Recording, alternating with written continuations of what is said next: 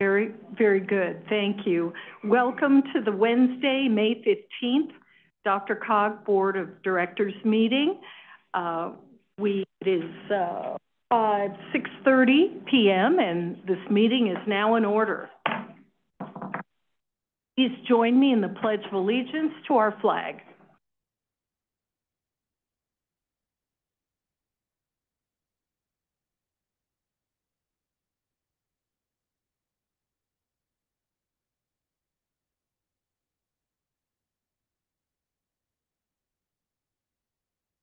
Thank you. You may be seated.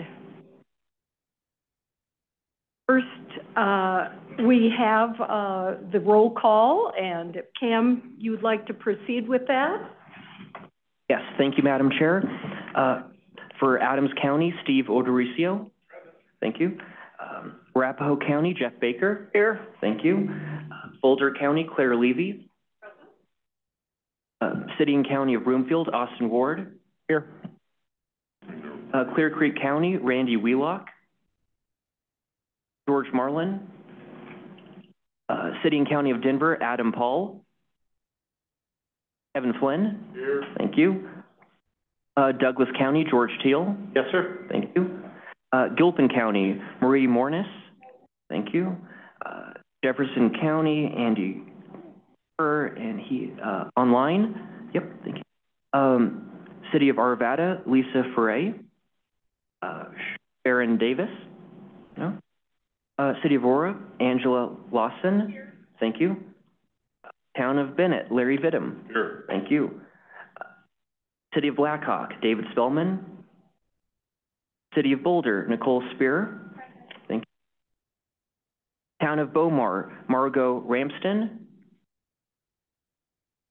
City of Brighton, Greg Mills. Chris Fielder. City of Castle Pines, Deborah Mulvey. Here. Thank you. Town of Castle Rock, Tim Dietz. Jason Cray. City of Centennial, Tammy Maher. Thank you. City of Central, Todd Williams. City of Cherry Hills Village, Randy Wheel. Happy to be here. Glad to have you. City of Commerce City, Steve Douglas. Susan Noble. City of Dacono, Michelle Rogers. Adam Moorhead. Okay. City of Edgewater, Steve Conklin. Good evening. Good evening.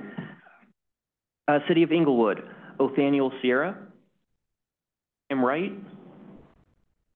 Town of Erie, Ari Harrison. Here. Thank you. City of Federal Heights, Linda Montoya. Or Sarah Dawn Perlston. Town of Firestone, Don Cognac. David Whelan. Town of Foxfield, Josie Cockrell. Lisa Jones. Town of Frederick, Wendy Padilla. Thank you. Town of Georgetown, Lynette Kelsey. Thank you. City of Glendale, Rachel Blinkley. Blinkley, thank you. City of Golden, Paul Hazeman. Thank you. City of Greenwood Village, George Lance. Here. Thank you. City of Idaho Springs, Chuck Harmon. City of Lafayette, Brian Wong. Or David Friedland. City of Lakewood, Jeslyn Sharazai. Here. Thank you. Town of Larkspur, Isaac Levy. City of Littleton, Stephen Barr. Or Kyle Schlockler. Town of Loch Bowie, Kat Bristow, which is online. City of Lone Tree, Wynn Shaw. Here. City of Longmont, Joan Peck. Thank you. City of Louisville, Judy Kern. Thank you. Town of Lyons, Holly Rogan. Thank you. Town of Meade, Colleen Whitlow. Thank you. Town of Morrison, Paul Sutton. Thank you. Town of Nederland, Nicole Sterling. Here, Netherland. Netherland, thank you. City of North Glen, Richard Kondo. Here. Thank you. Town of Parker, John Dyack. Here. Thank you. City of Sheridan, Terrence Kelly. Here. Thank you. Town of Superior, Neil Shaw. Thank you. City of Thornton, Justin Martinez. Thank you. City of Westminster, Sarah Nurmela. Westminster, is that what I said? Oh, yeah. Sorry. City of Wheat Ridge, Bud Starker. Thank you. And then Darius Pakbaz for CDOT. Thank you. Sally Cheffy. No, okay. And then Brian Welch, RTD. Right here. Thank you. And that is the list, Madam Chair. We do have quorum. So much, Cam. I appreciate that. Yes, it's more intimidating than, it's amazing. So our first business in order is a motion to approve the agenda as distributed. Do I have such a motion? Director Teal? If it pleases the board, I do have a motion to approve the agenda. Is there a second? Director Wheel? Thank you. Motion and a second to approve the agenda. Those in favor say aye. Aye. Those opposed say no. The ayes have it. The motion is adopted and approved. First item here is the report of the chair. I will say that sadly, this is my last meeting to chair this group. I am term limited and I did not as mayor, so I will miss you all. I would invite you to join me after the meeting in this corner and we'll snap a group photo to have that. Thank you. Next, report of the Performance and Engagement Committee. Thank you, Madam Chair. We had one action item and one informational briefing. The action item was that we selected the John V. Christensen Memorial Award winner. And the informational briefing was on an update on the award celebration coming up on August 28th. And I hope everybody will join us there. Thank you. Next, the report of the Finance and Budget Committee, AKA F&B. Thank you, Madam Chair. You know I love that name, F&B. I know. So in today's meeting, we approved a number of action items, namely to continue current existing contracts, as well as, and you're going to receive a more in-depth briefing, some agreements to negotiate and execute that our exalted director will be working on, assuming that the board here at large approves. Exalted director. Exalted. Anyway, I think is this really going downhill? Okay, I'm going to stop at this point, but I do want to say that I will very much miss our chair, Lynn Shaw. She's been a great leader, and really appreciate everything that she's done for us. Next is the report of the Executive Director, Director Rex. Thank you, Madam Chair, very much, and good evening, everybody. I don't think have we met since the board retreat? I'm trying to remember when it was now. It seems like all these weeks run together. But for those that were able to attend that, I want to thank you so very, very much. I thought it was a great retreat personally. I hope you feel the same way. I think we had really good discussions about a number of topics, and we have included, if anybody's interested that wasn't able to attend, the presentations, the full slide deck of presentations is on the website in the events calendar. Just go to the appropriate date of the board retreat and click on there, and you'll see the full presentation. And of course, we're happy to answer any questions you might have associated with. But you'll be hearing more about some of the outcomes of that retreat in the coming months. Regional housing assessment. I just wanted to highlight an informational item that's in your packet this evening regarding the regional housing needs assessment. As we shared with you at previous board work sessions, phase 1 of the assessment focused on data analysis. The memo that is included in the board packet this evening is the technical background for the data and information that was presented to you at a previous board meeting. The full report is being worked on now and should be completed by the July board meeting. But we just wanted to make sure you had some of that additional background. So the information is in there, and we'll provide you with the full report in a couple months. I also wanted to draw your attention to upcoming opportunity for you all. Through the Urban Land Institute, or ULI, they are designing workshops that are designed for this education and capacity building for elected officials called Urban Plan. So they're doing Urban Plan workshops. They're designated to provide engaging and realistic development scenarios to explore the economics of development process. The workshops are facilitated by ULI members in the development and planning profession. And some of our staff have been trained in this method, and we're really hoping, we're supporting that training opportunity for you all. So Metro Mayors has agreed to host these workshops. There's one scheduled for July 26th.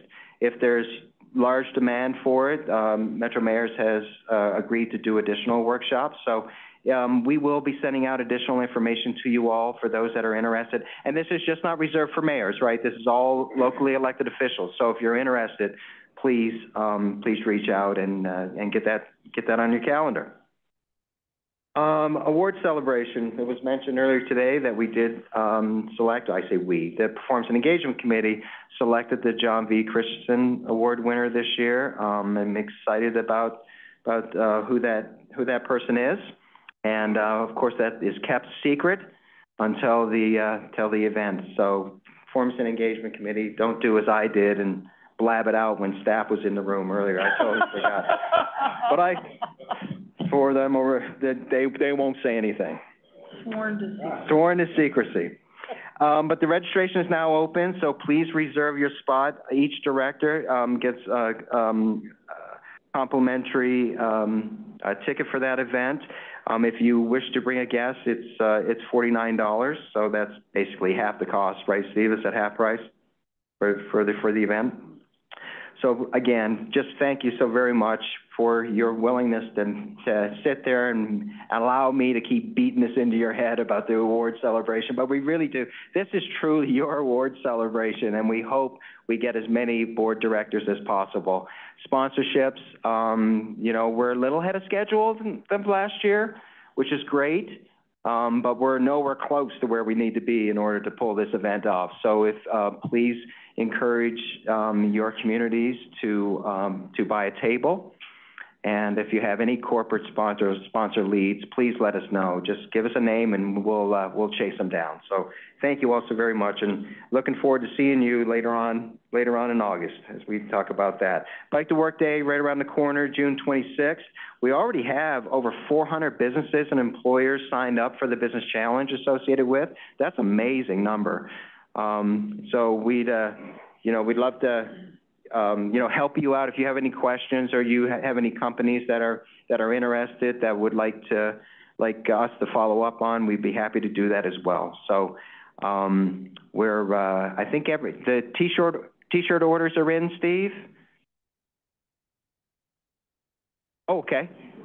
All right. So if board members help us with advertising of this event,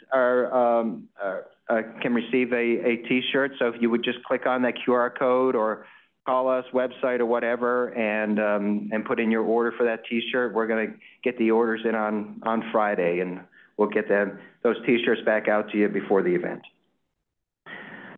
Okay, last but not least, I want to acknowledge our outgoing board chair. It's tough. She's only been in the chair for 3 months, and I know it's short and sweet for sure. But I'm so appreciative of the time, and it's not just the time, of course, that she served in the board chair. She's been a very active participant of this board for many, many years, even when she was alternate.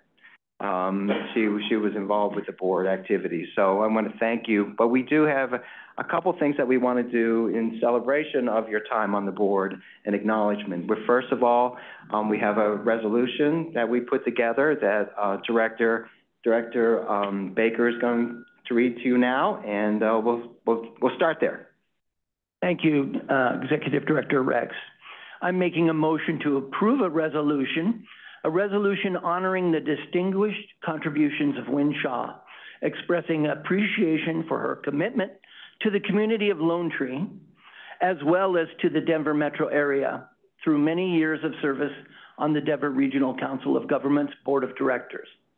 Whereas Win Shaw joined the DRCOG Board of Directors representing the city of Lone Tree in April 2017. And whereas Win Shaw has consistently supported DRCOG programs, initiatives, and services through her efforts as a board director, as well as through her consistent and visible support in her local community. And whereas Win Shaw was elected to the executive committee as board treasurer in 2021 and subsequently served as secretary and vice chair. And whereas Win Shaw was elected to lead the organization as chair of the DRCOG Board of Directors in February 2024. And whereas Win Shaw served as chair of Regional Transportation Committee, as a member of the Advisory Committee on Aging, and as chair of the Douglas County Subregional Transportation Forum. And whereas throughout her 7 years on the board, Win Shaw demonstrated exceptional leadership and gained a reputation amongst her colleagues for her energetic, collegial, collaborative, and respectful approach to addressing the region's most pressing issues. And whereas Win Shaw's ever-present smile, affable demeanor, and personal warmth will be sorely missed by DRCOG staff and the board. Now, therefore, be it resolved that the Denver Regional Council of Governments and the Board of Directors honors the service of and expresses gratitude and appreciation to Win Shaw for her dedication, her distinguished service to the DRCOG Board of Directors and to the people of this region. And I ask for a second. Second. Yes. Unanimous second. All in favor, please say aye. Aye. I'm not going to even ask for any.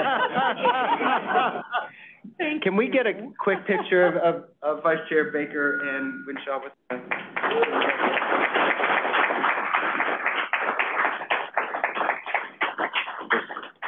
Steve's going to take a picture. He'll get it to you.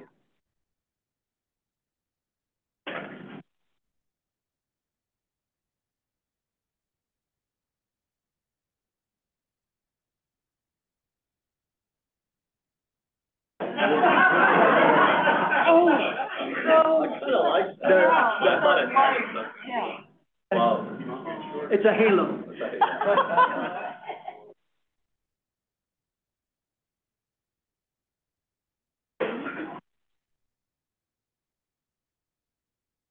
Well, we also have just a parting gift for you. It's a, I don't know when Flo found this somewhere. It's basically it's a little bunch of flowers and this and it's attached to a wine bottle. Known Flo.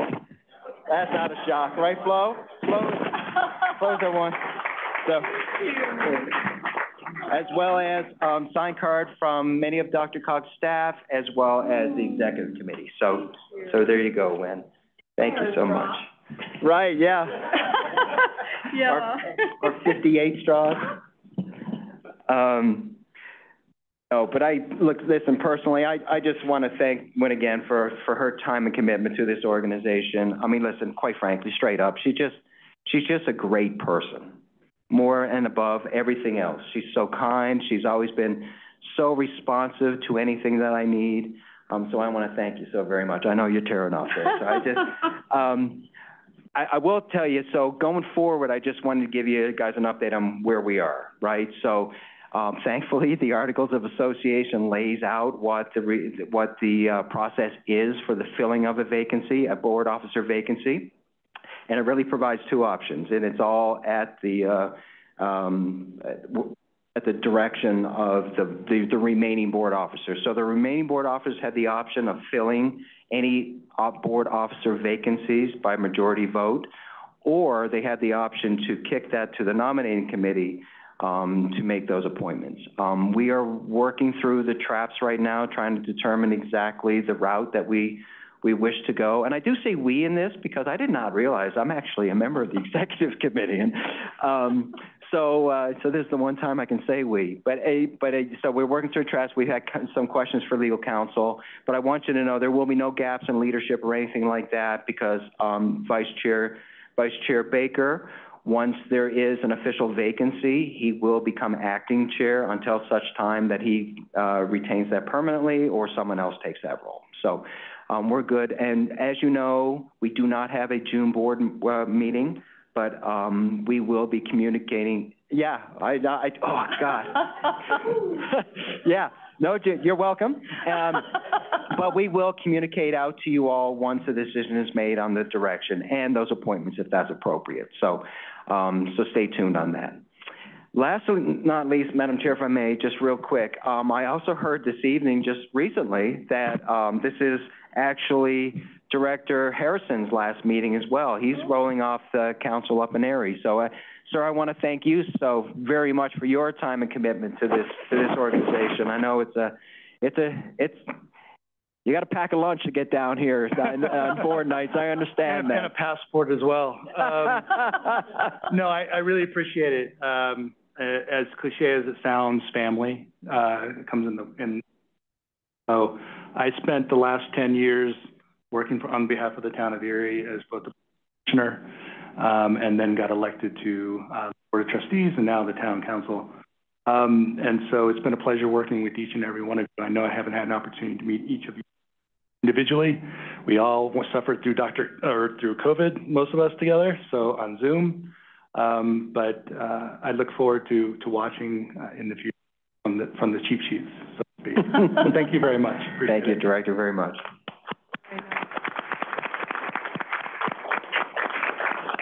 Madam Chair, that's my report.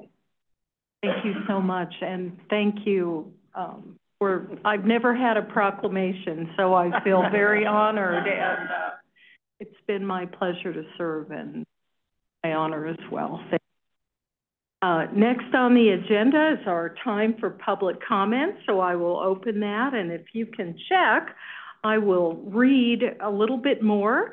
That we allow up to 45 minutes is allocated now for public comment, and each speaker will be limited to 3 minutes.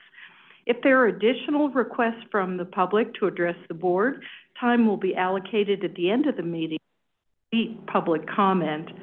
The chair requests that there be no public comment on issues for which a prior public hearing has been held before this board. Consent and action items will begin immediately after the last speaker. Have anyone for public this evening? Thank you, Madam Chair. Give it a moment, but I do not see any hands raised online, and I do not see any hands raised in the room. Thank you. Thank you. Appreciate it. I will close the period for public comment and we'll proceed to approval of the consent agenda. There are several items, administrative items that are on the consent agenda. Pardon? Oh, well, Director Starker, would you be happy to second? Sure. And I will make a motion to approve the consent agenda as presented. Thank you very much. It's moved and seconded to approve the consent agenda. Those in favor say aye. Aye. Those opposed say no. The ayes have it. Consent agenda is approved. Next, we have 2 action items this evening. First is a discussion on the approval of the fiscal year 24-25 budget, and Jenny Dock, Director of Administration and Finance, will present to us.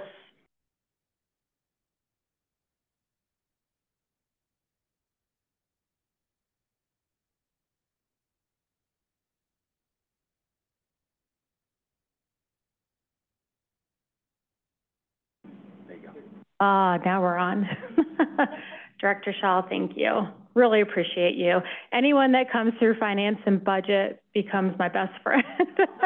I just appreciate, because that's probably the committee that you have to really dig into. And I really appreciate your time there and just your overall support for DRCOG. So thank you. So thank you, Madam Chair and the Board of Directors for allowing me to present to you the fiscal budget for the upcoming year. Forgive me if I read a little bit because we have a lot of stuff to go over and I don't want to get anything wrong, but hopefully you've had time to review the budget that was in your agenda packet. But for those of you who don't know, and I know we have a lot of new people on the board, I want to explain to you first just what the budget process looks like. So first, we start back in February and March. And during this time, staff collects data on a number of different budgetary considerations. And that would include projections on health insurance premiums, cost of living adjustments, and trends with some of our member jurisdictions as it relates to market adjustments and merit pools, as well as other economic factors. So that's what we're doing in the beginning. And at this time, division directors work with their staff to draft a budget representative of the initiatives that they feel that they will proceed with in the coming year. In March, the division budgets are reviewed by Doug and myself to ensure budget neutrality and fiscal integrity. The budget is brought before the Finance and Budget Committee at that time for initial review. And at that time, they have the opportunity to ask questions and make any kind of recommendations for revisions if they feel so that that's necessary. In March, and then after that, once we have the draft budget, we then go to a second meeting with Finance and Budget, and that's when they are able to then vote to recommend approval by the Board of Directors, which is where we are at today. So today we're asking you to review the budget and make your vote for approving the budget for the next upcoming fiscal year. So a few different things. So this is kind of the big picture of what we're looking at.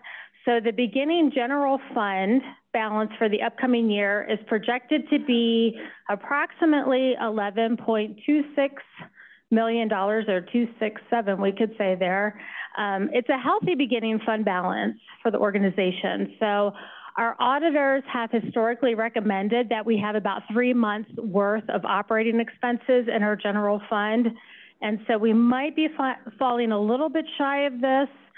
From our last audited statements, it probably should be a little bit closer to 12 million, but we're still in a very healthy position. Revenues are expected to reach approximately 40.5 million, with programs operating on a dollar-to-dollar reimbursement from our grantors. That's another reason why we need to have a strong beginning balance in that general fund.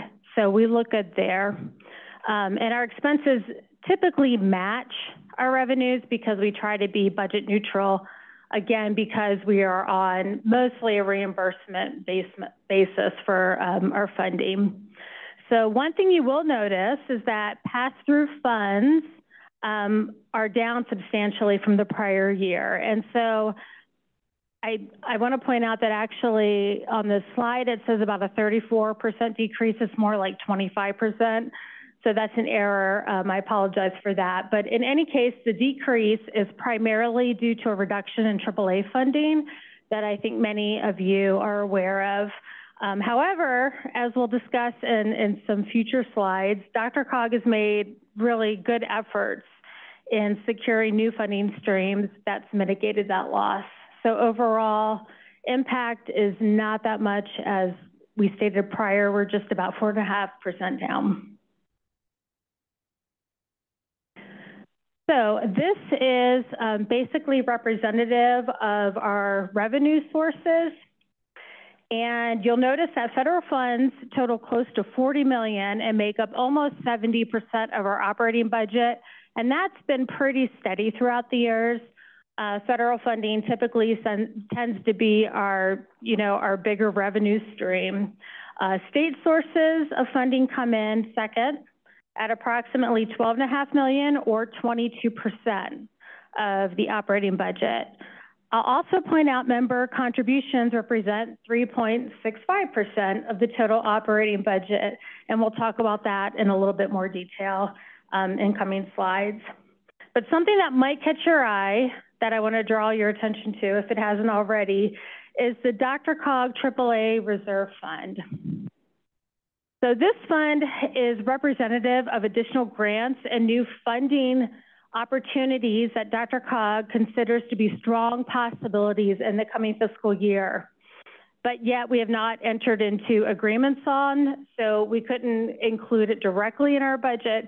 It's comprised of the private sector with public sector partnerships. So if you were at the board retreat, you heard a presentation regarding contract opportunities DRCOG is pursuing in integrated healthcare. So part of that reserve fund would be those opportunities that we feel could come to fruition in the coming year, as well as some additional monies in state and federal funding that we're still pursuing. So in order to balance the budget, we have a line item that's represented there to help us to be able to maintain the AAA budget. And Doug, I think it was about 500,000 or so that we feel like is really doable. So that 272,000 there is a really conservative number.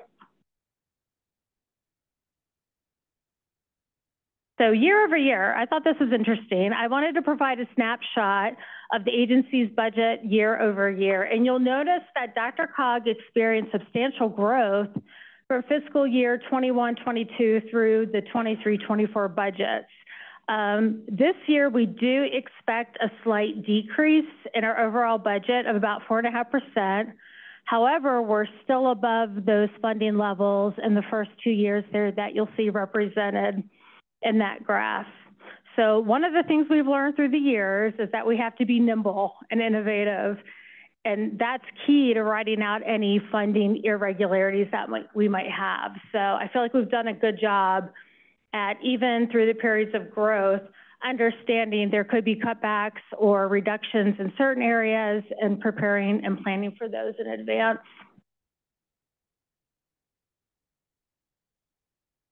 So what are we doing, knowing that we're losing some revenue in different sources?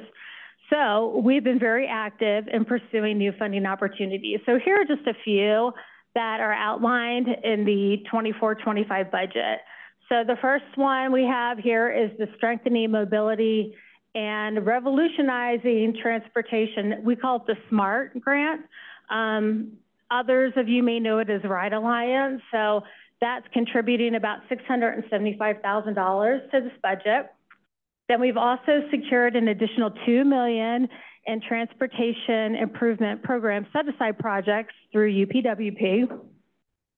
We're also successful in renewing a grant from the Federal Highway Safety Administration for work on crash data. That equates to about $196,000.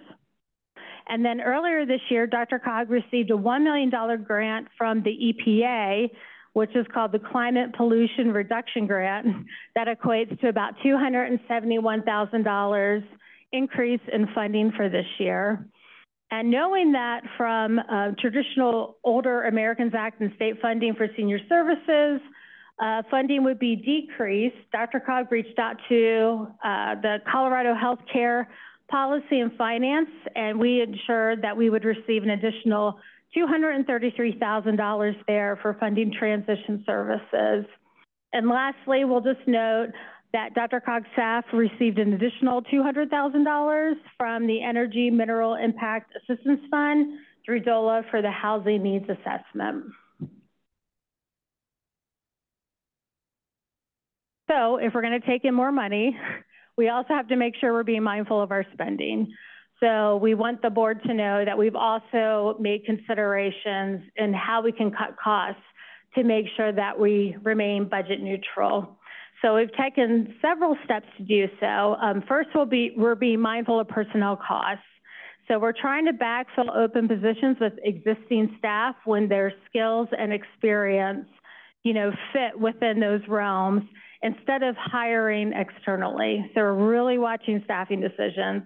As a matter of fact, in the budget, you'll see there's only one additional position right now that's in consideration in transportation planning operations for that SMART grant that we talked about just a little bit ago. We've also, let's see here, we've customized, or we've decided to put a halt on some of the customizations and upgrades on the AAA reporting platform. We're trying to be more careful with our sponsorship opportunities. And also, one of the things that I think is, you know, DRCOG's done a good job at being innovative with is our adaptable work environment policy, where we're really focusing on teleworking and desk sharing and things of that nature so that we don't have to expand with office space. So being very careful of costs as well. So the last thing to talk about is member dues.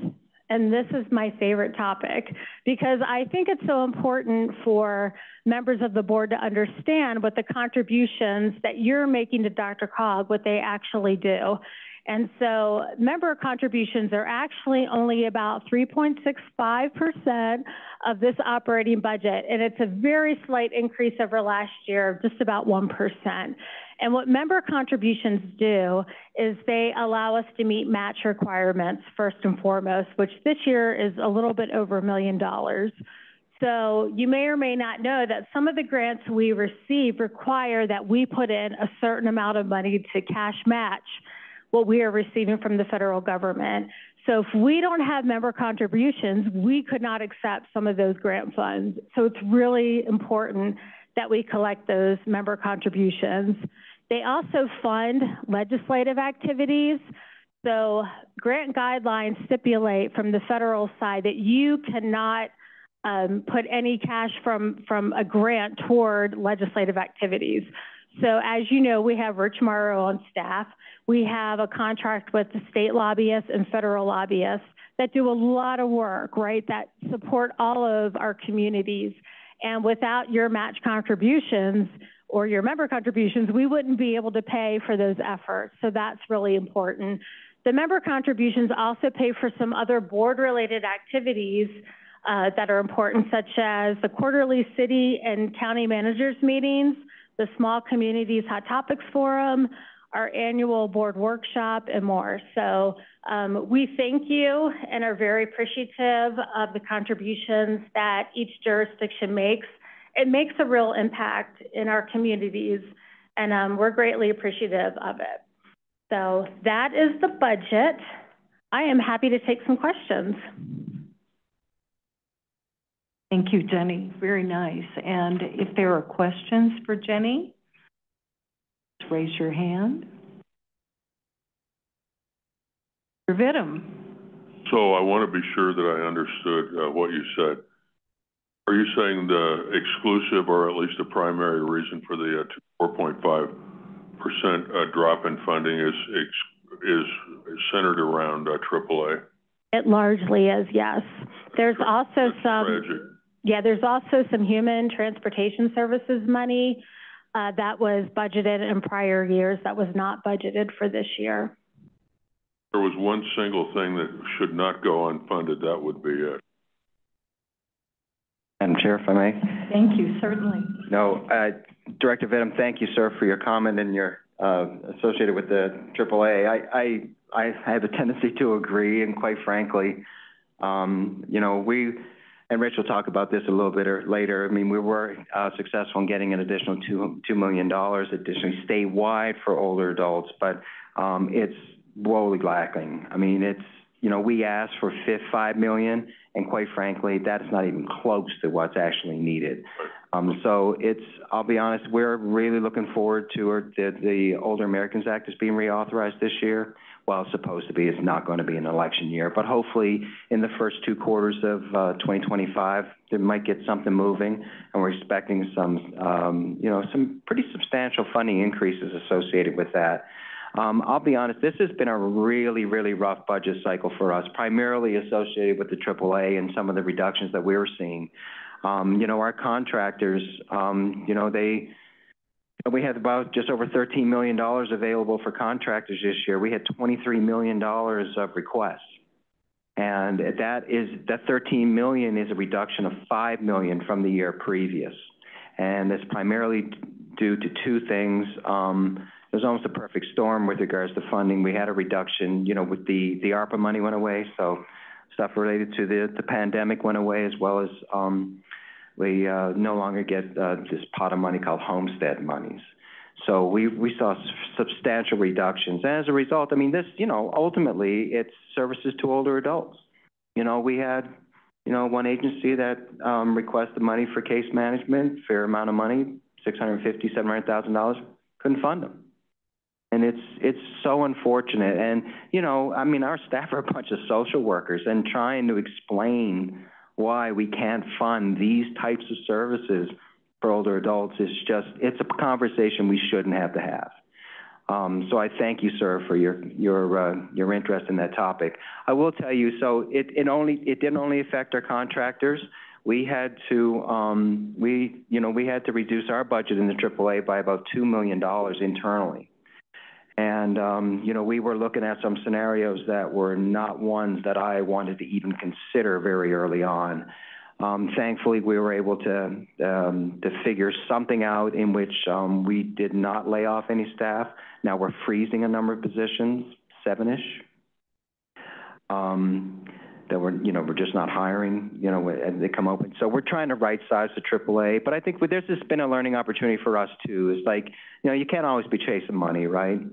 And I think sometimes because we're so intimate in the details and we want to help older adults so much that if there's a grant out there, we try to get it. But I think what we've learned is that we have to be sure that that money is sustainable, right? That, you know, we've seen situations in which we could get like $300,000 for a program, but we don't, it's level funding through the years. It doesn't increase, but our costs increase, right? Benefits, salary increases, whatever it is. And if there's not an opportunity for that funding source to inflate as well, then it's something that we're going to take a hard pass on. So, but I will tell you, so and we're not whole as in the AAA, as Jenny mentioned, we have this pot of money this time. We've actually asked Finance and Budget Committee if it would be okay to take some monies from our general fund to kind of backfill the AAA. It was originally in the original budget draft, it was just over $500,000. But because we were able to get that additional $2 million, DRCOG's share of that is about $800,000, of which about $200,000 is internal program. So we're able to reduce it to about $250 or whatever the number was. So, but there's about 10 sources of revenue that we believe we have a very legitimate shot of hitting this year. And it will more than offset that $250,000. I'm a pretty conservative guy by nature, and you know, it's not something I'm really, you know, I'm not a real risk taker when it comes to that type of stuff. But so we feel really comfortable about not having to use that general fund money, but just having it to be able to balance the budget and hoping we don't have to use it. I can go on and on, but I won't. But in closing, maybe that was. So in closing of my comments, seriously, I just want to thank Jenny. I know I do this every year, but we are so very lucky to have Jenny running our finance team, administration and finance division. I know sometimes she said this to me, that she hates being the director of no, but you know what? That's her job, right? And there's nobody that knows federal policy, the contractual obligations, all the various regulations and everything else that we deal with. We deal with so many different funding partners. It is ridiculous. It's like 75 different contracts that we sign, grant contracts that we sign through a year. So we're so lucky to have you, Jenny. So thank you so much. Appreciate you. To Director Con. So I was on a business trip to Arizona most recently, and had a meeting with the Maricopa Association of Governments. They're kind of our equivalent for metropolitan area. And although they do not have the Area Agency on Aging embedded with them, they actually run something called Age Friendly Arizona. And so I met with their director, and I told her our woes that, you know, out of 23 million, we only got 60% funded. And I said, well, you know, how much are you getting funded of your initiative? She said 100%. So this is very interesting. You know, Arizona is a Sun Belt state, quite a few retirees and senior folks living there.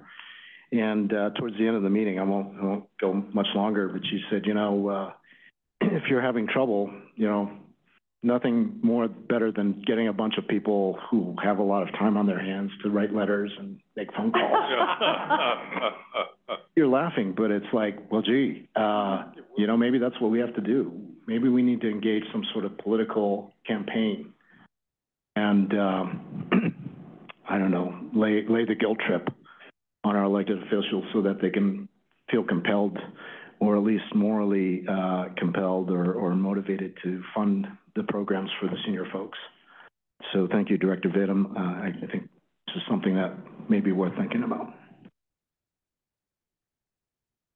And Director Martinez, please. Thank you, Madam Chair. My question is about the presentation, and thank you for providing that.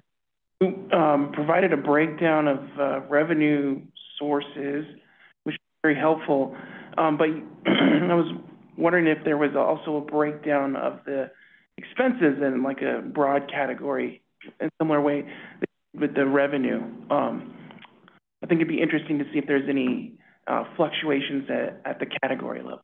That's something that's possible. Well, basically what we have to do to present a balanced budget is that our expenses have to meet our revenue. So more than happy to provide that in a more detailed spreadsheet. If you look in the agenda packet itself, I think there's a little bit more detail there, project by project, but our responsibility is to make sure that per project, our expenses don't exceed our revenue, and they don't. Okay, great. That's very helpful. Thank you. Thank you. Other questions for Jenny? Thank you. Yeah. Next up is a, I'm sorry, it is an action item. You better believe it is. Do we have a motion slide or do we pack?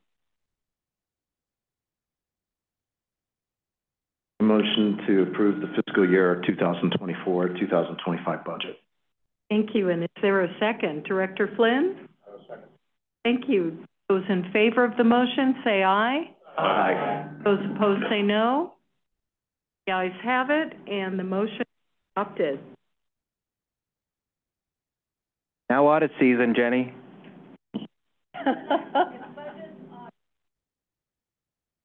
It's audit, right. The dance. Discussion of Federal Transit Administration Section 5310 Fiscal Year 24 Funding Awards. Travis Noon, Manager, Administration and Finance. Thank you, Travis. Thank you, Madam Chair. Thank you, everybody. I appreciate you being here. I have for your consideration today the recommended awards for Federal Transit Administration Section 5310 funding.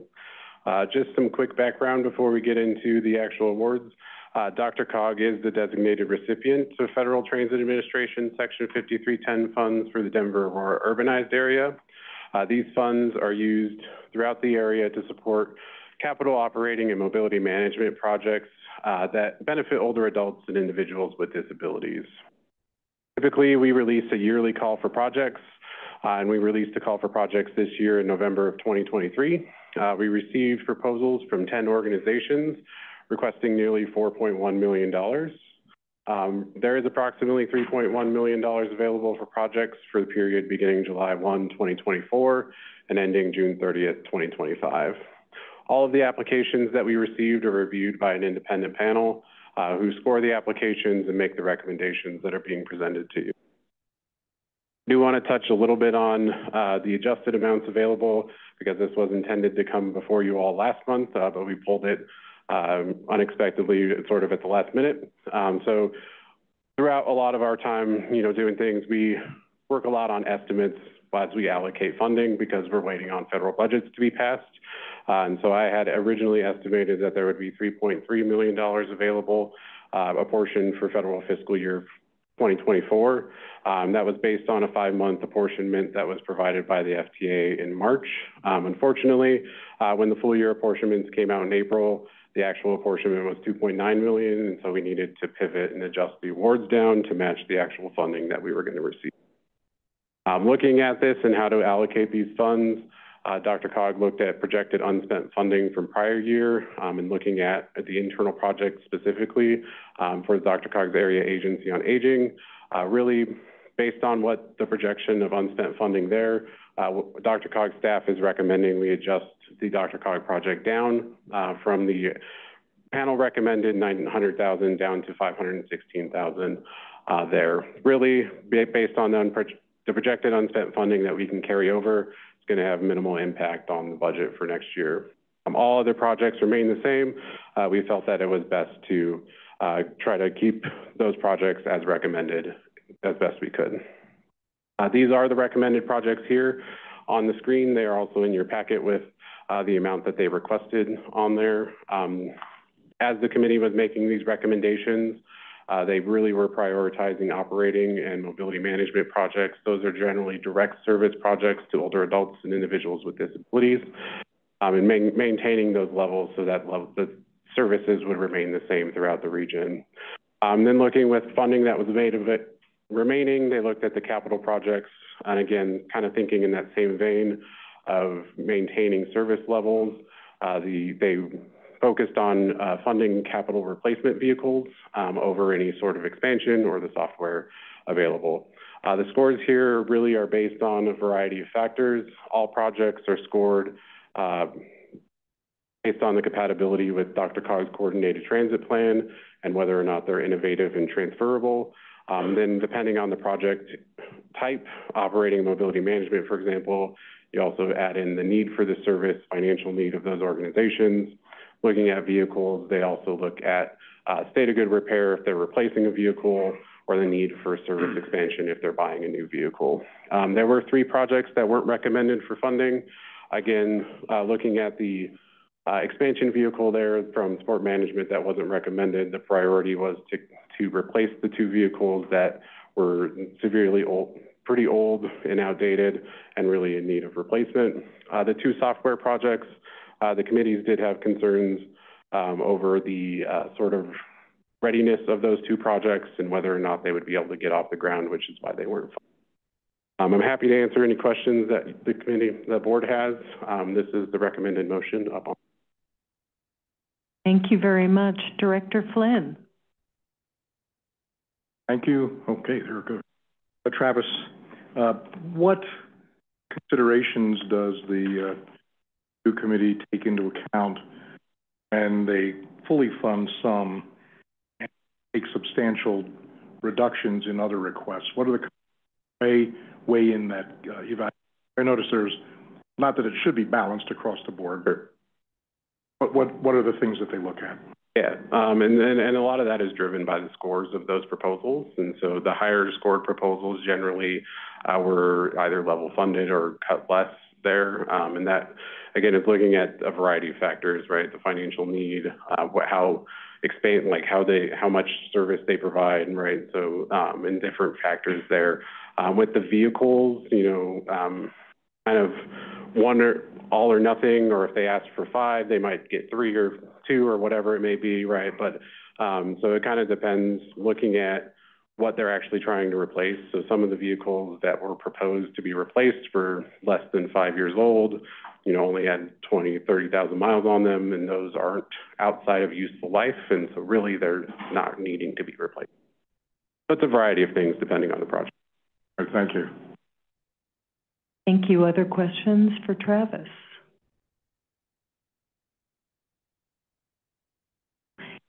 Have a motion, so I look for a motion. Director Ward, thank you.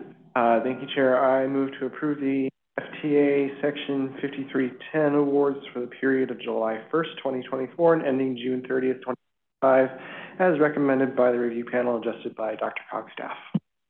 Thank you. Is there a second, Director Haseman? Second. Thank you. Moved and seconded to approve the motion as presented by staff. Further discussion? Those in favor say aye. Aye. Those opposed say no. The ayes have it, and the motion is adopted.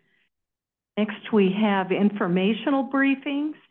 The Active Transportation Plan update with Aaron Villery, Planner, Transportation Planning and Operations. Aaron.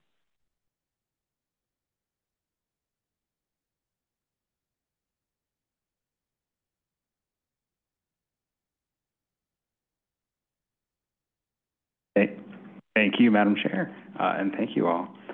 So my name is Aaron Villery. I'm a Senior Active Transportation Planner in our Transportation Planning and Operations Division. And I wanted to give folks an update on our just kicking off Active Transportation Planning process.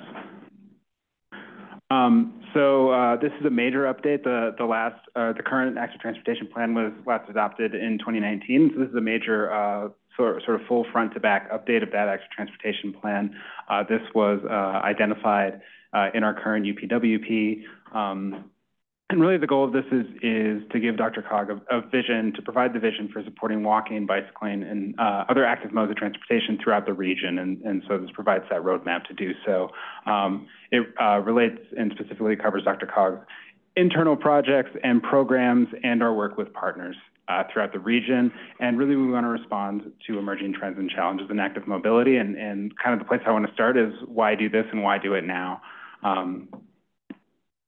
So really the threefold reason that we want to update the Active Transportation Plan right now and really revisit it and rethink it from the ground up is we're facing a lot of pressing challenges over the past 5 years, but we've also seen a lot of exciting innovations throughout the region and seismic changes in how people move around the region. And so we really want to address those and think strategically about how sort of in our new normal, in our post-COVID normal, to be settling into how do we think about walking and bicycling and active mobility throughout the region. So just to start to itemize some of those challenges, the last time I spoke to you was about our active modes crash report that was released or I believe the last time I was here was November. It was released in October. But we really identified that we're in the midst of a pretty significant pedestrian safety crisis, both within the region and nationally.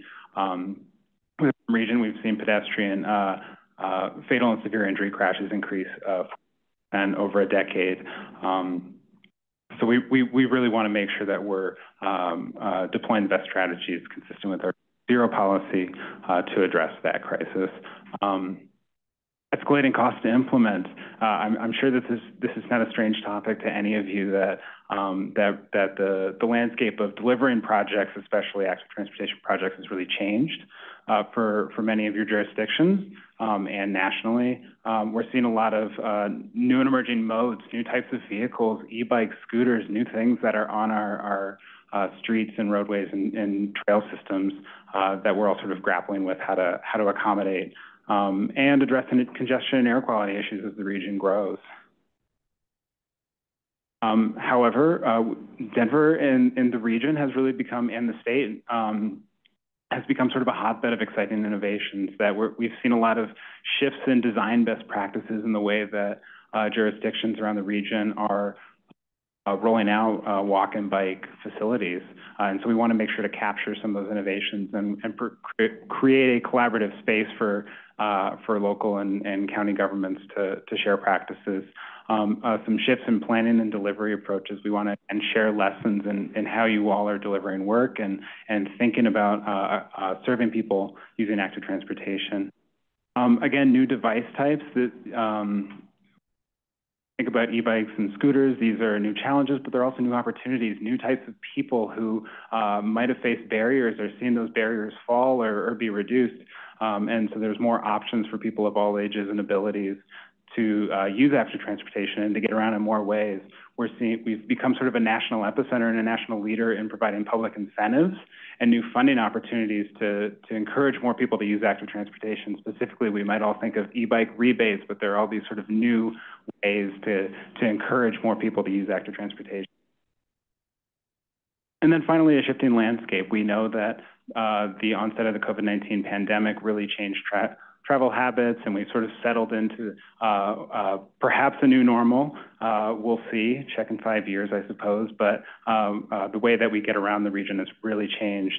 We've seen an evolution in shared micromobility, which is to say e-bikes and shared e-bikes and shared e-scooters that are deployed in jurisdictions around the region. That has really changed since 2019, since the last time we revisited this. And so we want to capture some of that evolution and provide some guidance going forward.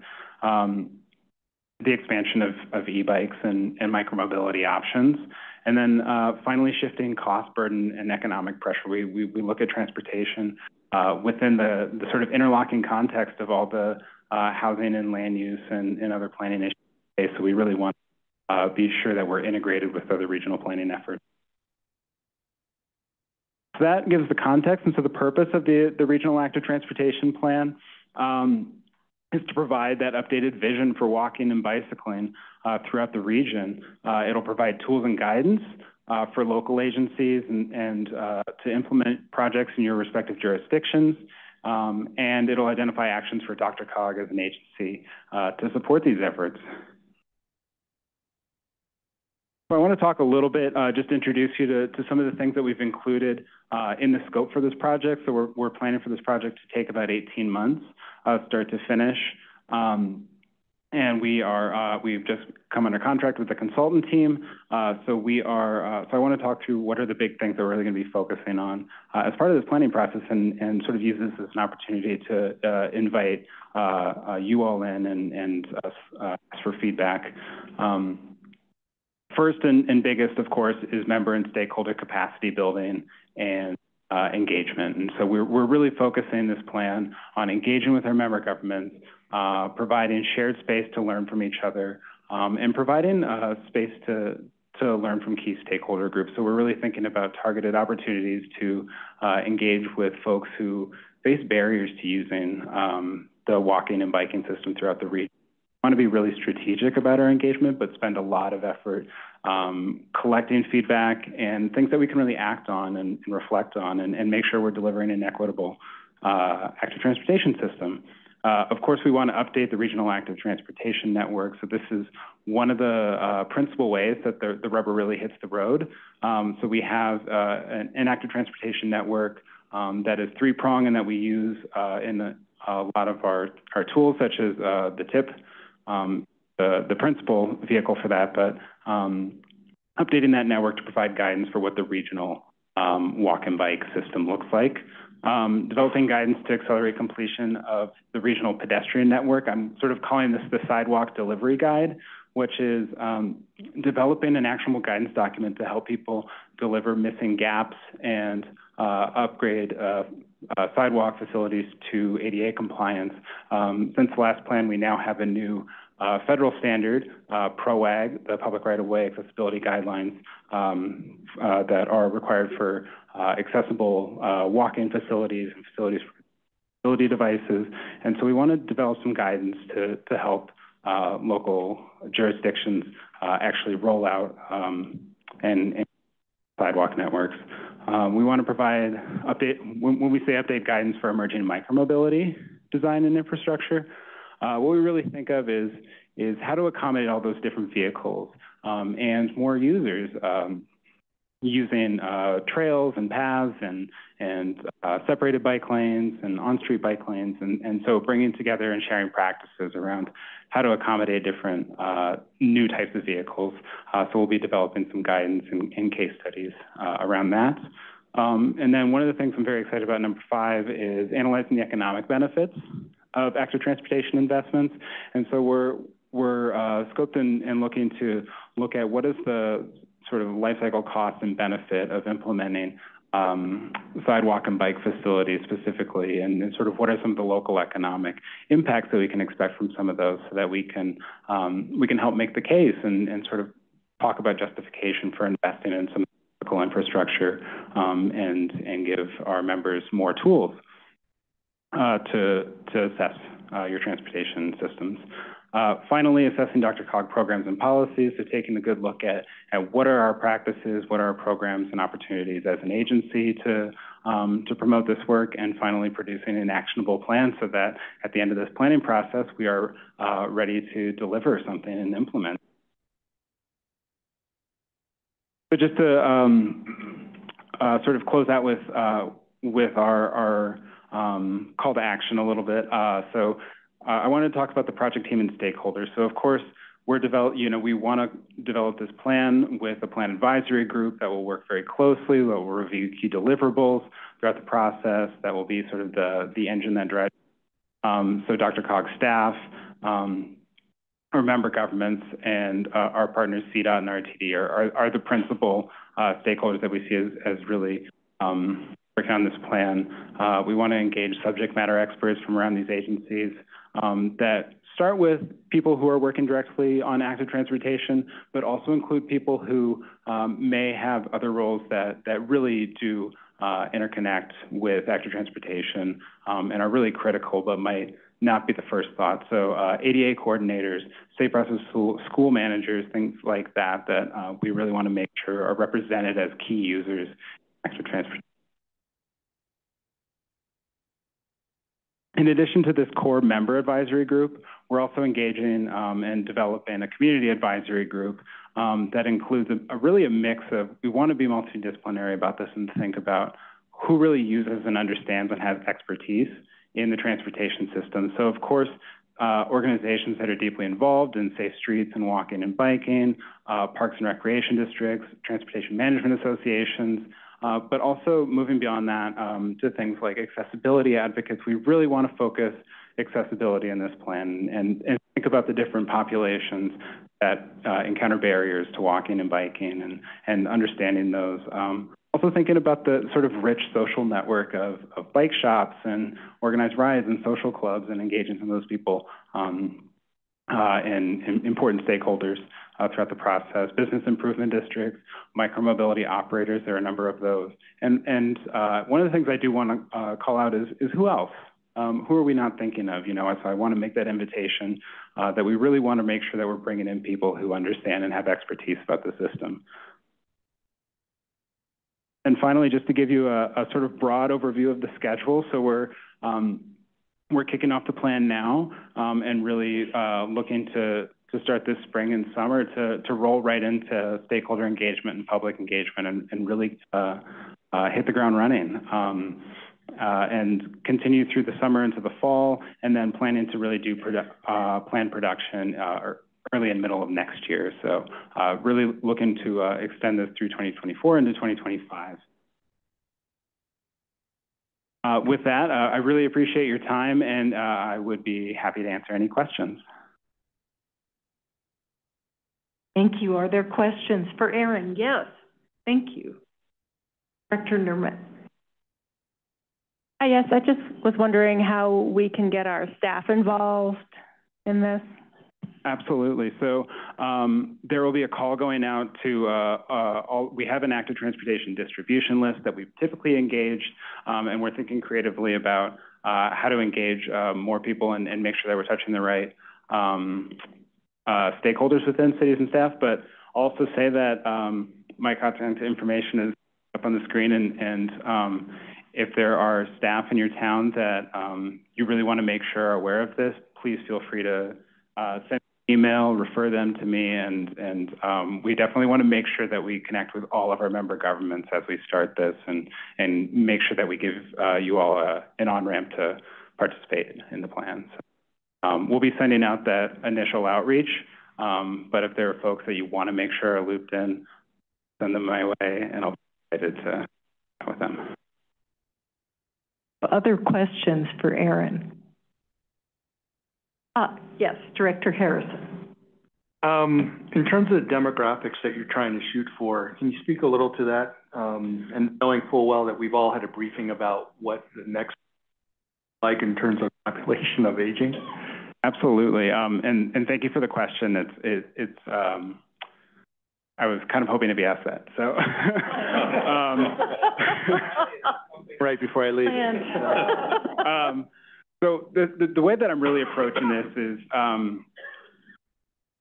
just because we have, we want to be really strategic about our time, I'm really thinking a lot about and soliciting a lot of input about who faces barriers to the active transportation system. I think one thing, a concept we might be familiar with, curb cut theory, right? We talk about curb cuts as an intervention that is targeted to a population, specifically wheelchair users who face a barrier in the transportation system, but really benefits everyone. And so we really want to think about who experiences barriers to walking and bicycling, and how do we break down those barriers. So to get into specifics, we're thinking about children and families, older adults, people with disabilities, of course, thinking about people with low English proficiency, who might, one of the things that we've talked about is like refugee populations who might have barriers to getting driver's licenses or things like that, or who are going to be the people that use the system,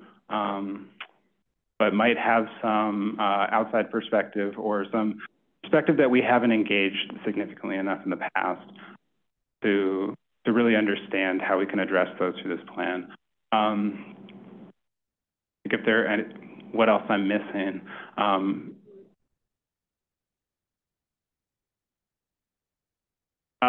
Those are the ones that really jump to mind, I would say right now, but especially thinking of people using mobility devices, people pushing strollers, people who are using adaptive bicycles, things like that. We really want to think about those different types of bodies and experience system.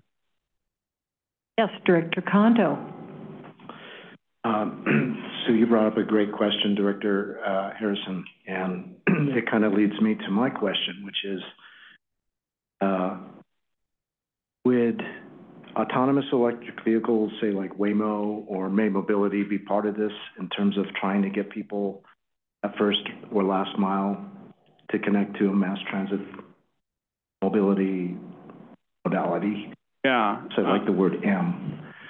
Anyway, can you answer that? Yeah, I'll say it holistically. We're trying to think about all those factors like connections to transit and emerging mobility. So how do people, as we develop the network, we think about like what are those key nodes and find those nodes. So specifically, frequent transit hubs, major transit stations.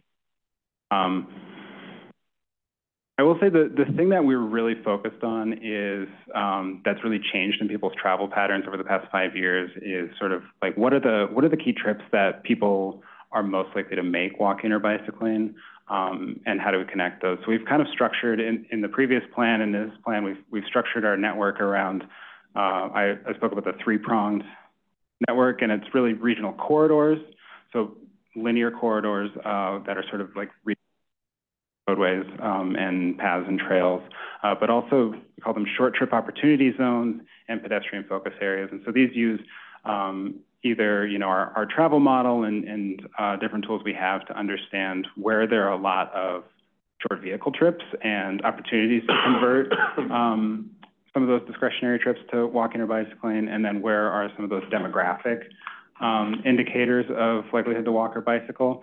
We're going to be revisiting that, and so it's a good consideration to think about new technologies and how those might augment the transportation system in the next 10 to 20 years. But I think the thing that we're really looking for is sort of where in the puzzle does walking and bicycling fit, and where's the opportunity to shift some of those trips, because we think about 40%, I believe, of trips are 2 miles or less in the region. So it's a really huge number of trips that we think we can shift or could capture through active transportation, and that has a significant impact on congestion and air quality and safety and all those things. So we're really sort of thinking about where in the puzzle does it fit. Last summer I went during the air period. I did take the N line here to DRCOG. Unfortunately, I was too afraid to use a scooter to make that. So I think I'm going to try and do that this year. And if I show up with a head injury, you'll know why. Thank you. Other questions? Yes, Director Spear. Okay. And one of the things I bring up in town of Erie, when it comes to sidewalks, for instance, and what people tend to use, Erie obviously has an old urban core, and then it's spread out like a lot of other communities might be. But the sidewalks that, for instance, where I live, connecting to downtown, there isn't any. And the way that that gets built is by developers putting money into it to get the sidewalks done. So for those Metro District areas, can you talk, has Metro Districts ever come into that in terms of that little, because it's a nuanced sort of area. Yeah. In regards to that. Yeah, and I think the way that, absolutely, yeah, and it's something that we're talking about sort of in the context of a couple projects we're working on, but it's one of the really key pieces of like the sidewalk delivery guide that we think about is having, you know, not just those network areas, that we want to focus, you know, for instance, funding opportunities and project development to infill some of the sidewalk gaps, but also providing guidance, just, you know, some sort of off-the-shelf best practices around, you know, that member governments can really point to and say, like, this is, you know, an accessible, comfortable sidewalk facility, and here's some practices around delivering that. So try to capture, you know, what are the facilities that can be built during redevelopment. It's a thing to sort of infill a lot of these projects, is just to have, like, this is a comfortable sidewalk in this context, and, you know, some methods to actually get that built out. And so providing that mix of, you know, where do we think we want to focus, where's the highest priority for targeting sidewalk infill, and then also having guidance so that when those opportunities come up and you're opportunistic and say that this is the designated facility. The idea is that if you have roadway templates, if you have standard design, that this might provide some backing or some guidance on how to develop those so you get the facilities that you want. Thank you. Director Spear. I just wanted to make a comment, just thanks for the work that you do on the active transportation plan. Our staff were noting that it's been a really important resource for them as they've been applying for planning and for project grants on corridors identified the regional active transportation network. So I just wanted to thank you for all of that work, and I think it's for the county of Boulder as well. Offer that too, but thank you. Thank you. And Director Levy. Yeah, thank you. I have been noticing, you mentioned all the micro-mobility, you know, particularly scooters, and, you know, we're used to thinking about sidewalks for pedestrians and, you know, a bike lane, bike path of some sort for cyclists, and scooters don't really seem to fit anywhere. And I'm just wondering, you know, as templates are updated, design guidelines are updated, what the thinking is about where scooters belong? Yeah, I would say that's one of the reasons that it's really critical for us to do the plan so that we can start to develop that consensus and sort of shared understanding as a region, and to have that task that focuses on sort of micromobility design, guidance, and practices. I think, you know, sort of just speaking what I've talked to when I talk to member staff of these initial conversations is that speed differential is kind of the big animating factor, I think, in a lot of cases that scooters, you know, might be going 20 miles an hour, and that feels if adjacent to someone who's walking 3 or 4 miles an hour. And so starting to classify, you know, where does it make sense to separate? Where are some of these things appropriate versus inappropriate? You know, are there path environments where, for instance, where scooters can coexist, you know, sort of peacefully and with conflicts and interactions with people walking, and where do you start to need to separate some of those uses? And so I think it's a main focus of ours to just, you know, the sort of national best practice on this is not settled. It's very much an open question, and so I think we want to get our hands on. Thank you, and I know I'd had a question about a more stable version of the bicycle, which might involve an extra wheel or two. So, you know, making sure that there is some thought being given serving a population who may be stable and something a little like that. So, other questions? All right, Erin, thank you. Next is RTD Fast Track's annual report, and we have Brian Welch, Assistant General Manager, Regional Transportation District, and Michael Davies, RTD's Government Relations Office.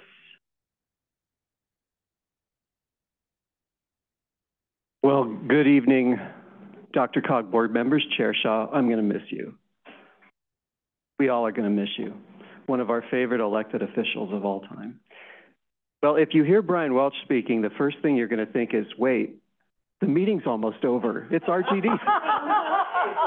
But wait. But not yet. At any rate, I'll be joined this evening by Michael Davies, our Government Relations Officer. It turned out that one of the things that did make it out of the legislature and we anticipate will be signed by the governor tomorrow relates to the Fast Tracks program. So I'm going to ask him to highlight that.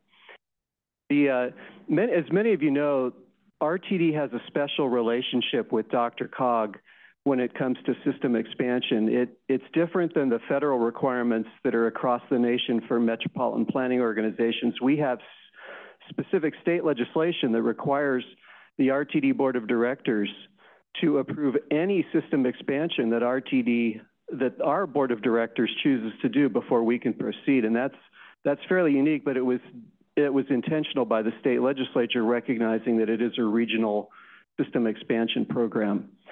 What we do every year is we provide, according to legislation, an update on the program, and that's what I'll do this evening. The program, as you know, it's 20 years old, believe it or not. 2004 is when the vote was passed for the 0.4%. Many of you know many of the milestones in the program. You've been around for the opening of the A-line to the airport and many other projects that have been completed. I think when we talk about Fast Tracks, unfortunately, and I won't make excuses, I won't give reasons either, people talk about what hasn't been finished, but $5.6 billion worth of projects has been accomplished, which we should all be proud of as a region. I know we are still all committed as well to finishing the program, but we should be pleased that we have been able to make those mobility improvements to these parts of the region, which are shown on the screen here. As I indicated, the amount that has been spent through 2020 is very significant. And as you notice, I included slides related to the cost of transit and highway projects and what's been happening recently. And I know many of you as elected officials, as you've been in your city council board meetings, you probably had staff telling you what's been happening lately with cost estimates and then what projects are coming in. It's happening at the local level, the state level, the national level. And why would I bring this up during Fast Tracks? Well, the Fast Tracks program, if we tried to do this now, if we hadn't started in 2004, again, I apologize that we're not finished, it would probably cost 3 times as much, we think. So we did get $5.6 billion worth of improvements in before we've experienced some of these challenges. I excerpted these slides to pass that message along, but also to let you know that we need to be very cautious now when we start thinking about future system expansion in the United States. It's become very, very challenging.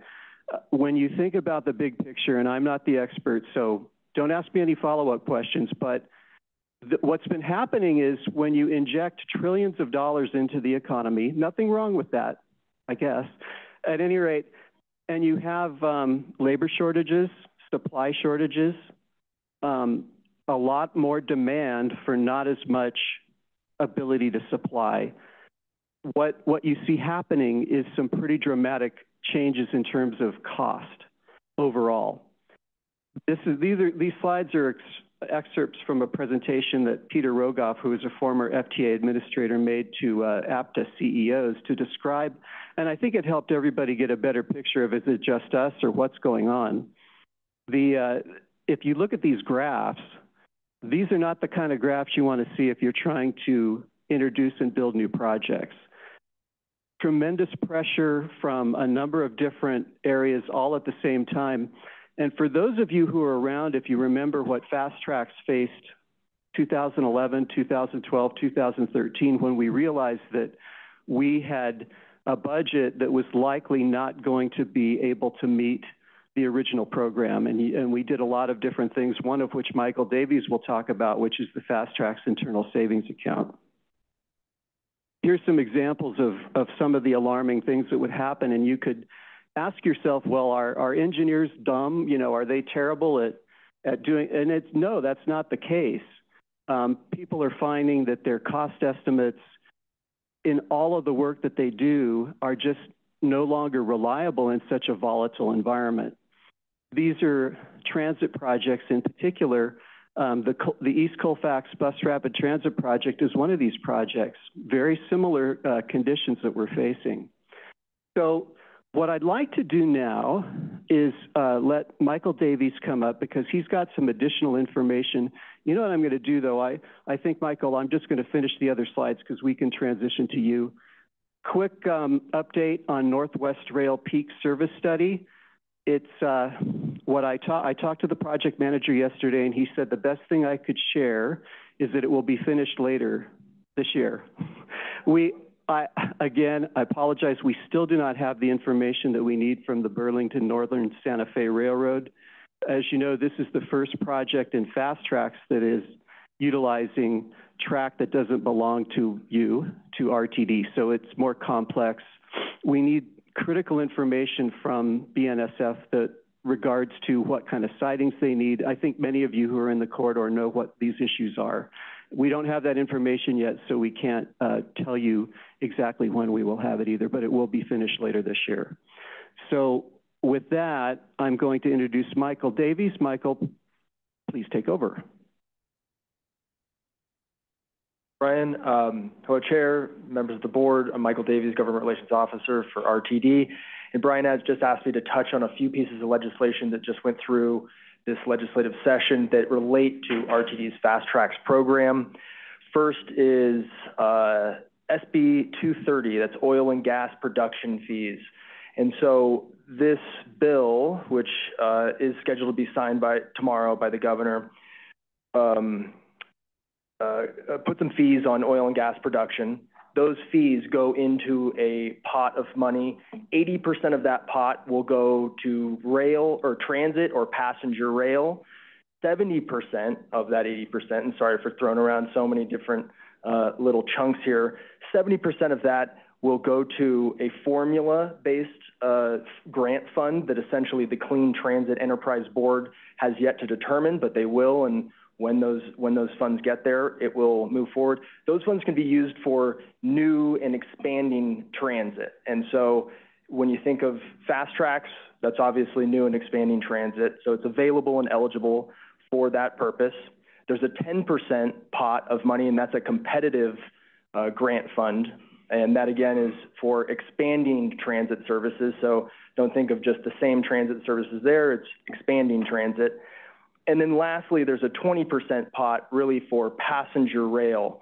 And inside that passenger rail piece, it does stipulate that it has to be additive to RTD's FISA account. So if RTD's board were to make decisions to use some of the FISA account toward any of those Fast Tracks projects, it would have to be additive if we were going to go and try to use some of the new SB 230 funding there. And lastly, as a part of that SB 230 legislation, there is a requirement that RTD produce a report by July 1st, 2025 on how RTD would finish all unfinished Fast Tracks projects.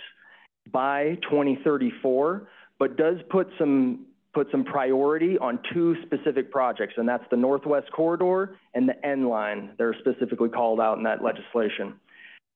Moving to the other piece of legislation, it is SB 24-184, and that's Support Surface Transportation Infrastructure Development. This put fees on rental car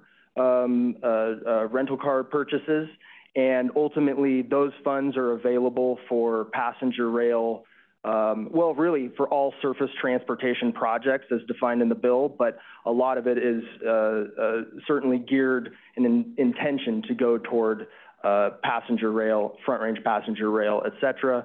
As part of that legislation, there are requirements for RTD to work with Front Range Passenger Rail, CDOT, and CTIO to produce a series of reports. The first report being September 30th, 2024. So that will come up on us quick, but those reports really are to look at the corridor between Denver and Fort Collins, which certainly interacts with RTD's Northwest Rail Fast Tracks project. So just want to make sure you're all aware, and there will be interaction between RTD and those pieces of legislation. And that's all I have. Thank you. So we are not going to take any questions. No, just kidding. No tough questions. No, we're here, both Michael, if any of the directors do have questions. Great presentation. And Director Ward first, then Director Lance. Thank you, Chair. Brian, too bad you're sitting next to me. Right, I still get questions. Thank you guys for the presentation. My first question, and probably the only question I'm going to have, is how does the money that's coming from the oil and gas fees along with the rental car fees factor into RTD's ability to fully complete Fast Tracks projects by the deadline established in the other transportation bills? And does that not require any additional funding from taxpayers, grant sources, et cetera? Hopefully that question makes sense. I can reword it if not. I'll try to give you an answer and see if it gets to it. One, very hard to say exactly how much money is going to be produced out of that bill. There's an average estimate that they put on the bill that might be produced. Because the formula grant program hasn't been developed yet, RTD has absolutely no idea exactly how much RTD will get out of that grant fund. And so I think that is part of what we'll be looking at for that study that's due. The study that is a part of the requirements of 230 is due by July 1st, 2025.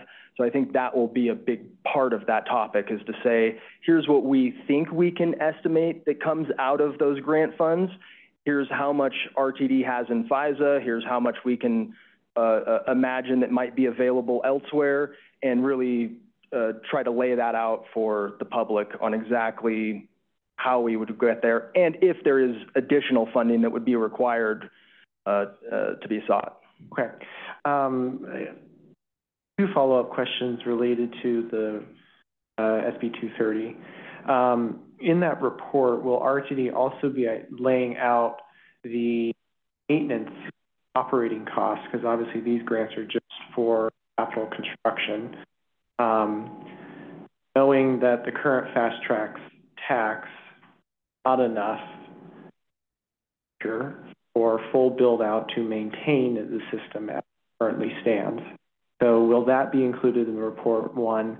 And two, when the state legislature required that report on how to finish Fast Tracks, what does finish mean? Does it mean what was fully promised to the voters, in that you have frequencies that are matched? Like, for example, the Northwest Rail line was supposed to have 55 trains a day.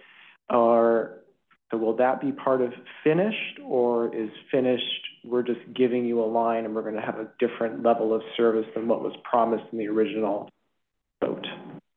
Yeah, great question. On the first piece, So the grant funds actually do allow operations to be a part of that. So it is both capital and operating, which is great news for RTD. We've been constantly trying to beat that drum with the state legislature that operating funds are critically important for any of these projects.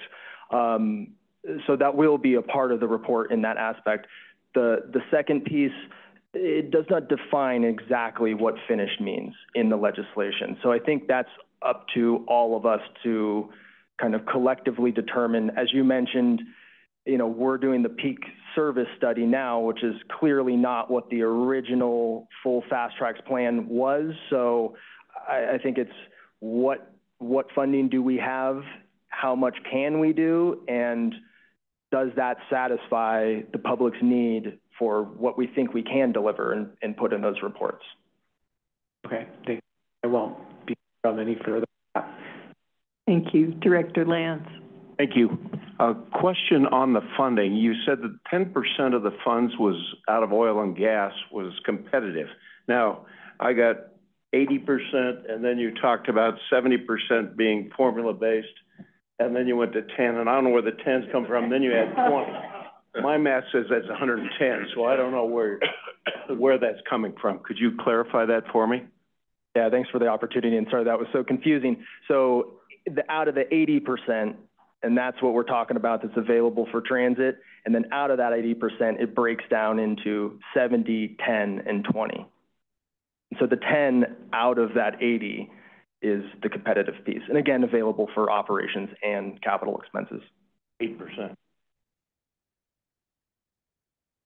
So I guess you could say 80% is available for capital and operating expenses on transit out of the 80%.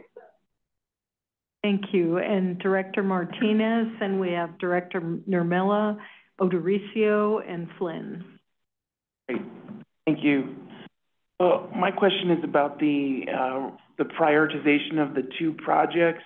You mentioned the Northwest Corridor and the end line, and there's some concern among my colleagues about the definition of those projects, one being Northwest Corridor and end line, whether they're being mentioned as the rail lines as they exist, or so my question is there any way that those provisions can be interpreted to be anything other than completing the rail line itself, the end line and the B line as proposed? Just a little concern that, down the road that can be interpreted as, some other form of enhancing those corridors versus actually completing the rail line that Fast Tracks was about originally. Yeah, thank you, and it's a great question. The bill does refer to it as the Northwest Corridor and the North Corridor. So, those were the references that if you look back in the original Fast Tracks legislation plan, that's how that was referenced in there. So I think the language is relatively clear, and the intent is certainly meant to be what was in the original Fast Tracks plan. Thank you. Director Nurmela.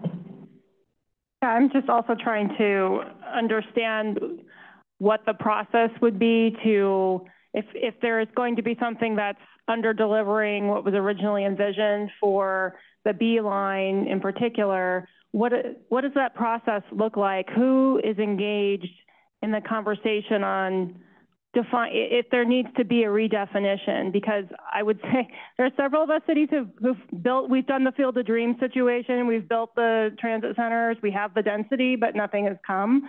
And so, 55 trains versus 6 trains, that doesn't have bidirectionality and perhaps won't have the ridership that we need to actually prove out the reason for doing a peak rail line. There's frustration, but there's also a feeling that we're not involved. And where are the voices of the communities in the actual decision? Thank you for that question. I'll let Michael correct me if I don't get this right, but I can tell you for certain that there are 2 governing bodies that will be involved without question: the RTD Board of Directors and the DRCOG Board of Directors. The RTD Board cannot take any action on any segment or any further expansion of our system without approval of the DRCOG board. So I would envision a process that would begin at the RTD board with the 15 elected board members, and then it would go through a process which is in addition to the traditional role that you have as directors when you approve modifications to MetroVision and to the regional transportation plan. You have a higher level of responsibility as DRCOG board directors to approve whatever RTD wants to do. So it's my understanding as well that a supermajority vote of the RTD board is required to expend any additional funds on fast track. So that would include system expansion or any other expenditure of the fast track's internal savings account. As long as I've been at RTD, it's always taken a supermajority. So I hope that explains a little bit better. I'm going to ask Michael if he can explain if there's anything else in the legislation that describes any other role that any other body would have besides the RTD board and the DRCOG board. Nothing further in the legislation, but your concern is certainly a driving point of what RTD had in mind when we set up the peak service study, knowing that we weren't going to be able to deliver the full 55 trains per day. That's really what led to the compromise of this peak service study. What can we do in the near term? And in setting up that study, we specifically made sure that each individual city assigned staff that sit and really guide that entire study. So your staff from the cities that are along the corridor are participating and really are in charge of making all decisions with the study. So I just add that as a piece to make sure that we're doing this in collaboration so that we're all aware and end with a common set of facts. One thing that our staff has asked for, but several times, is that we understand what the directional split is on existing transit service along this corridor. And we have a natural split in direction in Westminster. Some half going to Denver, half going to Boulder. And the question keeps coming up, are we going the right direction with this peak rail service to actually maximize ridership? And especially post-COVID, where are people going? And if, again, we're utilizing the ridership of this is a pilot service, which is supposed to show that there's ridership and therefore prove up the need for, the potential. This has come up and it's just, we don't want to put our eggs in the wrong basket. Thank you for that question. We'll be working with the Denver Regional Council of Governments, and one of the things that we don't have are brand new models yet that reflect the conditions. You're referencing something that has changed. We know that peak hour, peak direction work trips are different, perhaps even than when the most recent time we looked at these projects. So that's got to be considered for sure before there's a decision made on what the service plan would look like. We don't want to have a service plan that doesn't meet the needs of the shifts that we've all experienced in what's going on. Madam Chair, can I just add to that? Yes. That Brian mentioned with regards to the modeling. So we are in the process right now. Actually, it's ongoing, right, Ron? We're doing household surveys right now on the street in the region.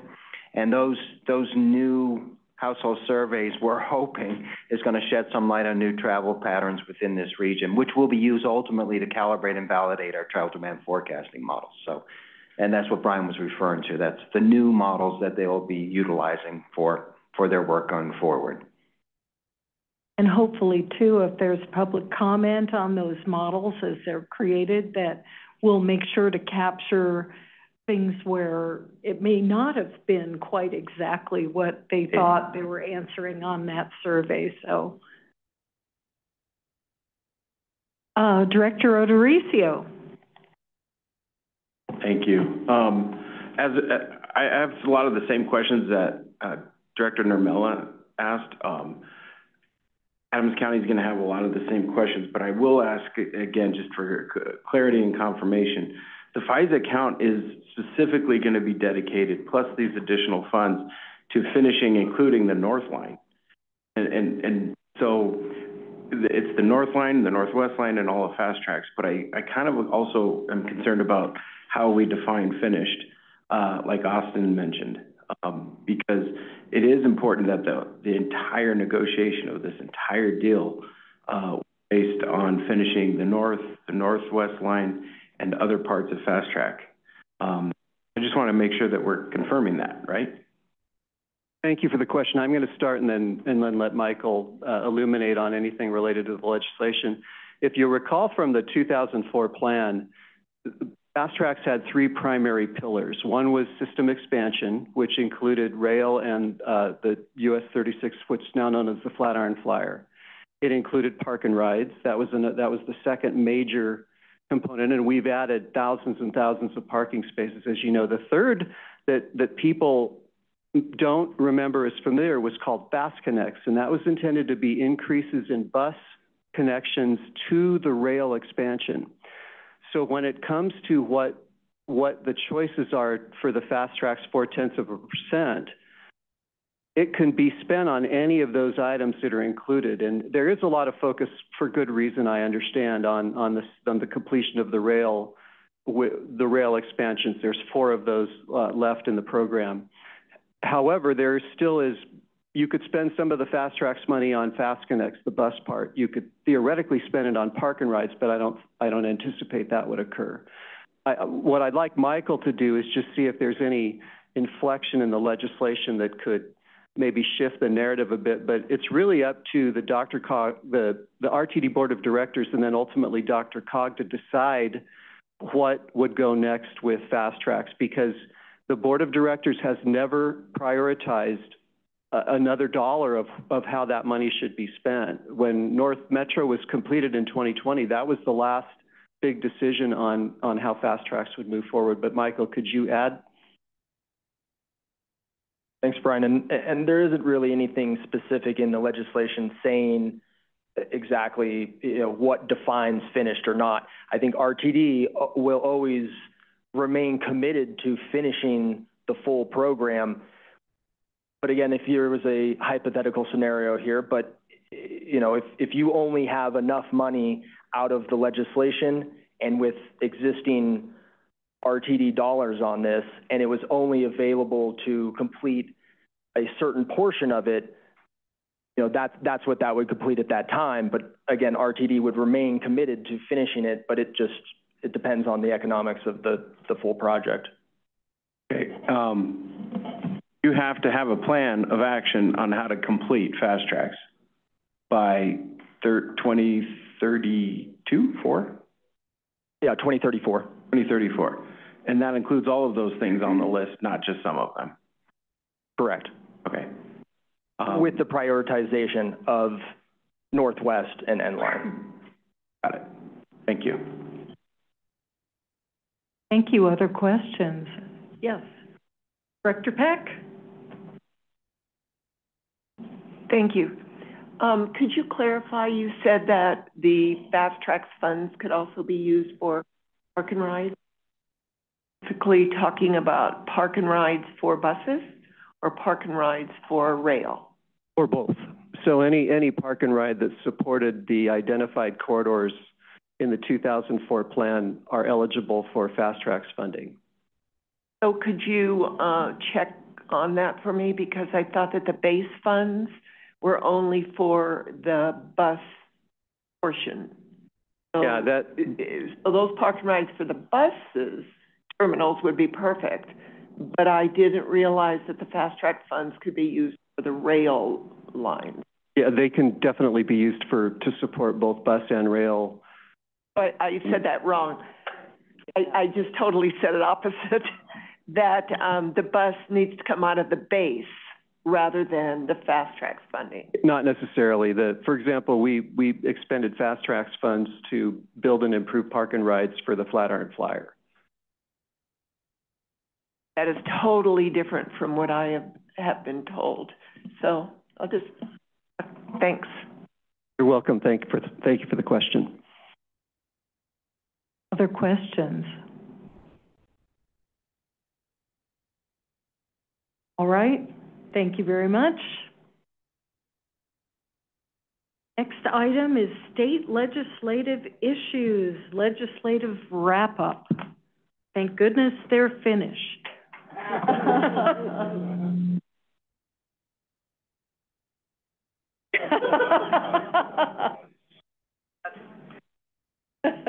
Thank you, Rich. Director of Legislative Affairs, thank you. Rich is moseying up to the microphone there. Listen, we're not going to go into great detail with any of these bills, of course, because I don't want you to have to relive some of them. But I will tell you that, you know, we'll just hit on some of the highlights based on the various sections that we have. That's your word, not mine, Madam Chair. But you know, we do want to just hit on those because, listen, I'll be honest. I think we had some wins in the legislative session. You know, with regards to, I think. Some of the bills that we had a lot of anxiety about that we were able to make a little more palatable for folks. And Rich, just if I may, just take a minute here. I want to mention and hopefully provide you some comfort that you have some really good people in other associations that work for you to do this type of work. Staff at CML, CCI, CCAT, CC4CA, alphabet soup of associations. They've been wonderful through this whole trend. We've spent more time with them as a group this legislative session, probably more than ever. And so they're really good people. Heather Stouffer in particular, I want to call her out for the work that she did on House Bill 1313, as well as what was their Senate bill? 174. 174, I think, which we do think is a really good bill. I think they did great work. So go ahead, Rich. Thanks. So I'm going to say a few words about the major aging bills, and then ask Jen to start on some comments about the transportation and housing bills. And first of all, I want to thank Jen and Ed Bowditch, who's not here tonight, for all of their help. There at times when there was so much going on in all kinds of different directions, it was hard to keep track of it all, and they really helped us a lot. So I want to thank them and thank the board for all of the work that so many of you and your colleagues did, actually even before the session, working on these bills, but also the aging bills and the efforts we did. We pushed for the funding. So quickly, I think the first few bills, both whether you're looking at the matrix or the wrap-up, the comments about the long bill, the budget, and about Senate Bill 40 and House Bill 1211 sort of all fold together on that issue of AAA funding and the challenges that were being faced and are still being faced. What we're left with, as Doug mentioned, was the $2 million in the budget, and House Bill 1211, which creates a contingency fund for emergencies, also has $2 million in it, but that's money that AAAs or a provider under AAA would have to apply for in an emergency situation. So I'll just mention, like, going forward, really, there's work for us to do. Again, with Senate Bill 40 still has essentially a study in it that it requires the Department of Human Services, Office of State Planning and Budgeting to work with the area agencies on aging over the next 3 months to evaluate the adequacy of state funding for senior services. And that's the first time we've ever had anything formal like that. Of course, the bill hasn't been signed yet, but I haven't heard anything otherwise. And so we're going to be working hard on that over the summer. Hopefully can increase our odds of getting something in the governor's budget this time around. And so we're going to be doing that. The one other bill that's on that aging list was House Bill 1322, which references HCPF for the Healthcare Policy and Financing, working on a waiver process to the feds to be able to pay for, cover services for food, nutrition, housing, and rental assistance, that they can draw down federal funds for those and they're interested in potentially working with what they would call non-traditional Medicaid providers. So we don't know if it's going to pan out for us, but it is something that the AAA, I think, might look into. I know Jayla's a little skeptical because we haven't always had the best experiences with them, but it's one of those other kinds of things, just looking at other opportunities for funding, not just appropriations and the budget, because we've seen how hard it is, and I'm not sure it's going to get any easier. It might get harder down the road, so it's something we need to look at. And so with that, Jen, do you want to make a couple comments on transportation and housing? Yes, absolutely. So on the housing bills, housing land use, most of the legislation that was introduced and that passed this year really was around Governor Polis's big land use bill from last year. He broke up that bill into several different bills. There with not as many mandates and not as much, overreach with local control issues as well. So we did see the passage of parking minimums, ADUs, CML's strategic growth and housing assessment needs bill, occupancy limits as well too. And then as we know, the big one, the TOC bill, House Bill 1313, which made it all the way to the end of the last day of the session. That bill was very much narrowed. The sticks were removed. There's a lot of flexibility to local governments and how they implement that bill. So that was the big land use bills. No construction defect bills passed this year of note. And then on the transportation transit side, we did hear from RTD the two big bills that do provide a lot of funding for transit and rail. Big wins for transit this session. One other bill as well too that we did track was Senate Bill 32, which it makes permanent the ozone free season grant program, as well as creates a zero fare grant program to provide zero or free fares, I should say, to youth, those individuals under 19. In that bill as well too, we were fortunate to be able to amend. And I guess we had an amendment in the bill that would extend the employer tax credit that provides for alternative transportation options for their employees. So we did get that extension into that bill as well. But then it got taken out. But then it got taken out? In the Senate. I mean, it got put on in the Senate, got taken out in the House, and we thought, oh, well, and this was at the very end of the session, and we thought, oh, well, we tried. Well, we'll have to deal with it during the summer, maybe with the Transportation Legislation Review Committee.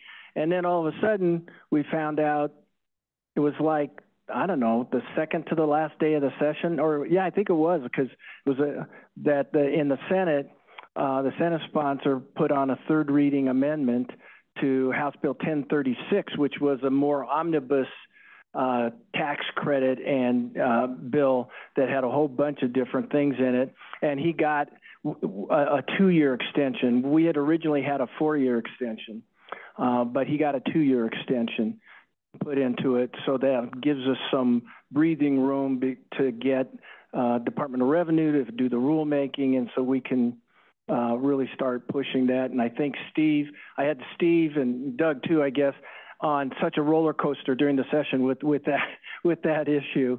But hopefully it gives them some room to work on that. Right. Yep, absolutely.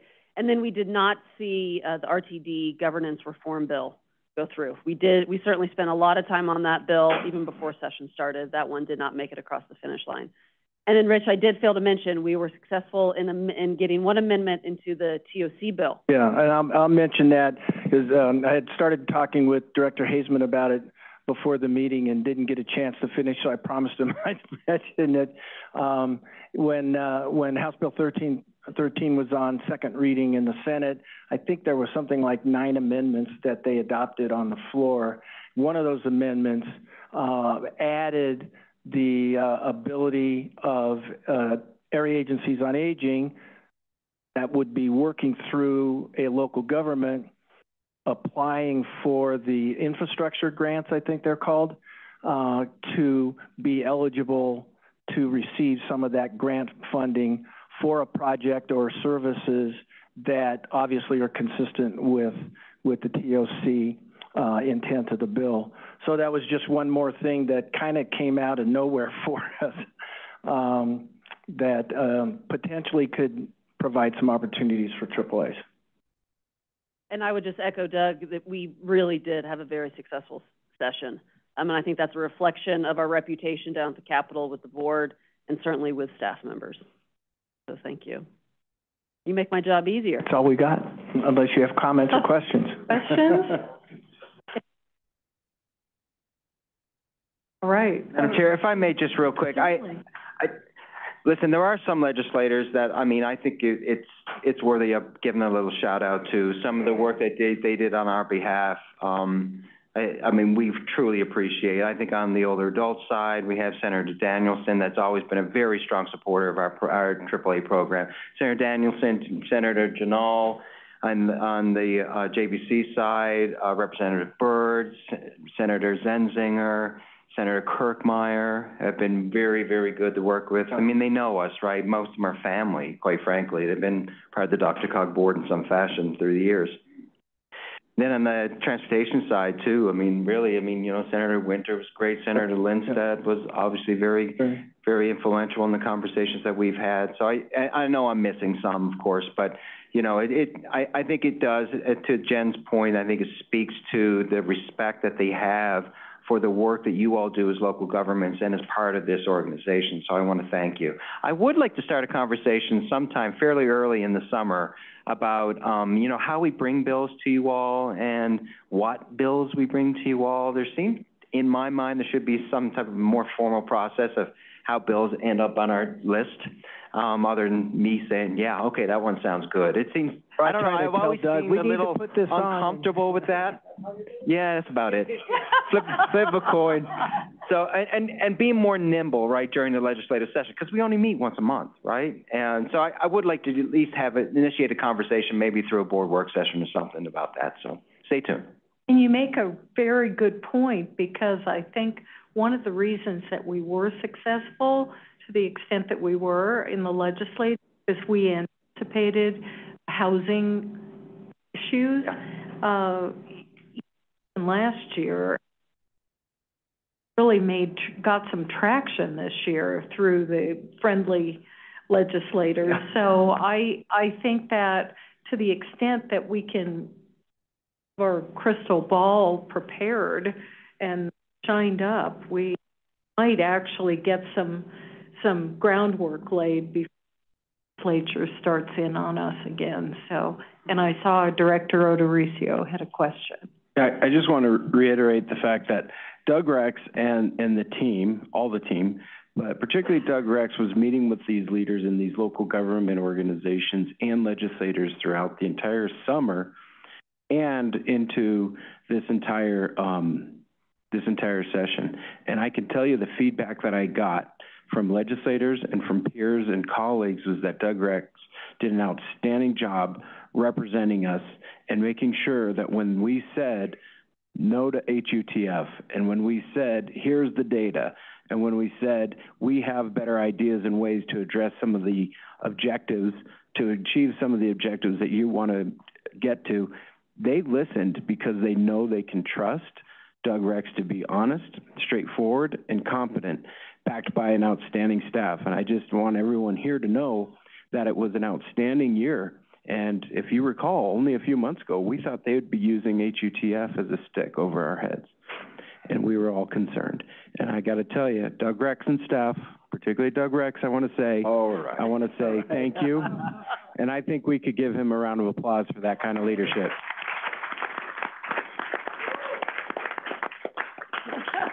Here. Director, thank you so very much. And as everybody in this room knows, it's an absolute team effort. Ron Papsdorf and Sheila Lynch and our staff on the transportation and housing bills were unbelievable. Their conversations, communication with the governor's office and the like. But Director, thank you so very much for acknowledging the great work that our staff does. Thank you. Other questions?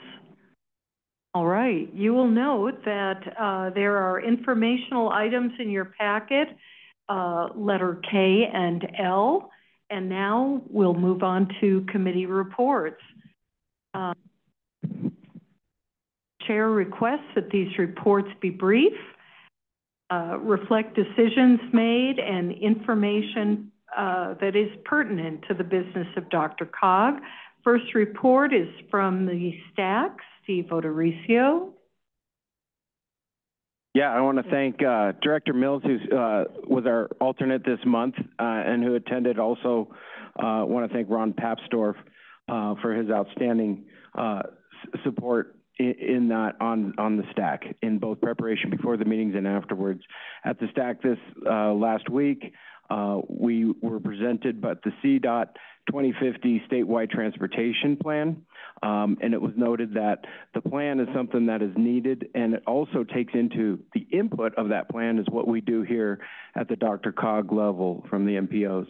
Rather than it being top down, it goes from the bottom up. And so we were able to provide, in the work that is done here, just want you to know, does feed that effort up at the CDOT level, which determines investment priorities and a broad policy framework. So we want to thank the folks for DRCOG for helping feed that very good CDOT plan. The next one is that CDOT was briefed. They briefed the STAC on some of the multimodal Transportation and Mitigation Options Fund, that's the MMOF. And there were some changes made to the local match, but good advocacy and discussions, particularly with the locals and the folks on the STAC, was to make sure that those existing projects were not having to change the goalposts on them on that match. And I think that was a big win for folks, is that while that match criteria may change, it doesn't change for those who already started. Thank you. Thank you. Metro Mayor's Bud Starker. Thank you, Madam Chair. The caucus has not met since our last board meeting, and I will conclude my report. Thank you very much. Metro Area County Commissioners, the MAC, George Teal. Thank you, Madam Chair. There were 3 items on the last agenda, which occurred on Friday, April 19th. There was an update on the migrant crisis response from Evan Dreyer, the City and County of Denver. There was a RTD briefing delivered by Eric Davidson of the Regional Transportation Chair. Very similar, I'm told, at least it was what we received last month. And then there were 2 legislation updates, and MAC agreed to draft letters of support for House Bill 24-1322 and House Bill 24-1371. Concludes my report. I'm happy to take questions. Thank you. Next up, the Advisory Committee on Aging, Jayla Sanchez-Warren. Good evening. In my report, or at the ACA meeting, I gave a report. I thanked everyone for helping us advocate for more funding. There were so many people that wrote letters and made contacts, and we're so grateful for that. I explained how we ended up with $2 million because the numbers were all over the place for a while, which brought about $800,000 extra dollars in services for the Area Agency on Aging here in DRCOG. The ACA reviewed the recommendations of the ACA funding subcommittee. You've heard a little bit about that. They looked at the recommendations for allocating the state and federal dollars in the areas of nutrition, transportation, in-home services, caregiver services, information assistance, legal services, and material aid. The committee passed the recommendation and moved the list to the Budget and Finance Committee for final approval. You know, we have $7.5 million, as we've talked about a few times tonight, less in fiscal year 25 than we did in 24, and that means several services were cut and some were not funded at all. That included one of those programs that wasn't funded, a very successful fall prevention program called NIMBLE. Primarily because it's not a must fund under the Older Americans Act. Fall prevention is not a must fund. Well, this is a very important prevention and strength building program, and because older adults love it and tens of thousands of people use it in this region because we pay for their subscription, I've been very motivated to try and find a way to keep it. And the good news is we are working with Kaiser Permanente and Nimble to keep this important service. Now, I don't want to give you false hope because we have a long way to go. Boy, it is not easy to get approval for services in Kaiser Permanente, but it's actually a monumental feat. But we're hopeful. We're really hopeful. I've had a number of conversations with them that they might fund the program for the region or maybe even the entire state, which would be wonderful. This was actually a short meeting for us because we spent the second half of our meeting celebrating the 50th birthday of the Area Agency on Aging. We had cake, and I gave a presentation on the history of the AAA. I have been here 36 years of the 50 years, so I could do some of that. And we had a good time. It was a lot of fun. That's my report. Oh, wait a second. One more thing. Most of you, and I'm sorry, Cam, I could not find any more of these cards, have a little card in front of you. I wanted to know, do you know caregivers are on the rise, right? 38% of workers report that they do some level of caregiving for a loved one. 17% say they act as full-time caregivers, who are full-time employees and full-time caregivers. It costs $25.2 billion in lost productivity, 6.6 working days per year, and 126 million missed working days. I want to let you know this is a resource for you and your local governments. If you have people on your staff that would be interested in navigating the world of caregiving, which is really difficult. And I know many of you have already done that or are going through the process yourselves. We can help navigate that. We can provide training for your staff. We can provide support for your staff. I just want you to know it's out there and available for you. If you're interested, give me a call or call the number on the card. Thanks. Thank you. Report from the RAC. Doug Rex. Thank you, Madam Chair. The RAC had its regular meeting on May 3rd. Like everybody else, we discussed legislative items associated with air quality.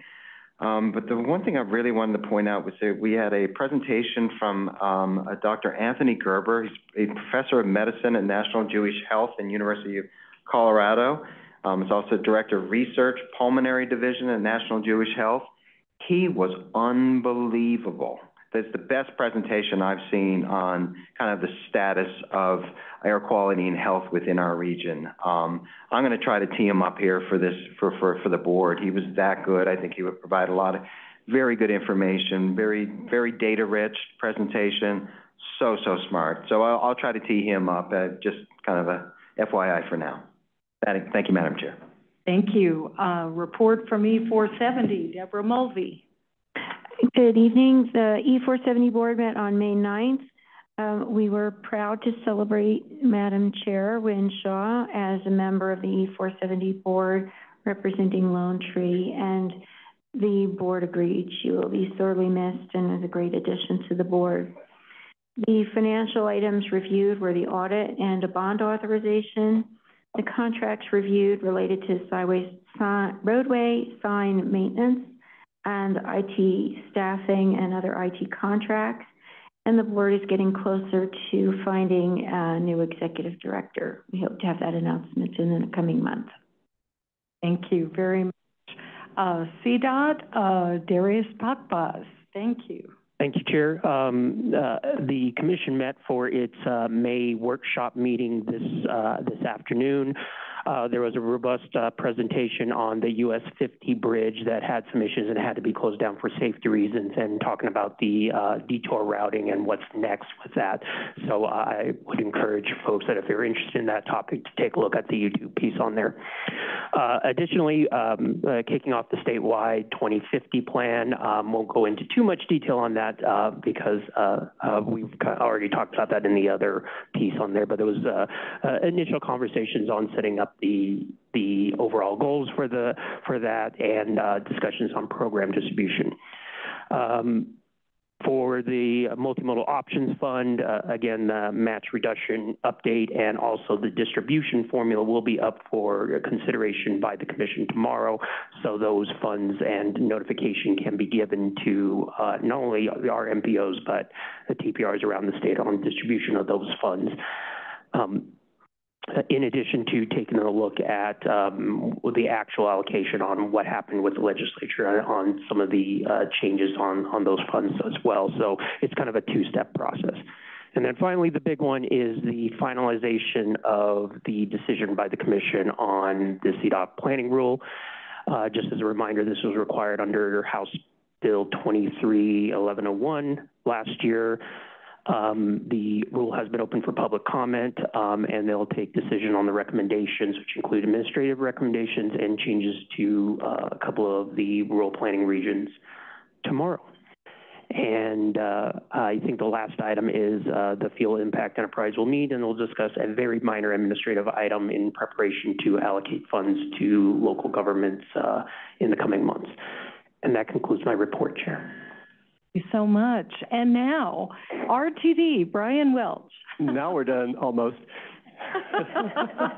Home stretch. Good news for fast tracks. Last week, the Colorado Court of Appeals ruled in RTD's favor in the $111 million claim that was filed by Denver Transit Partners over the beginning of the A-Line project. So that's great news for the project and for the program.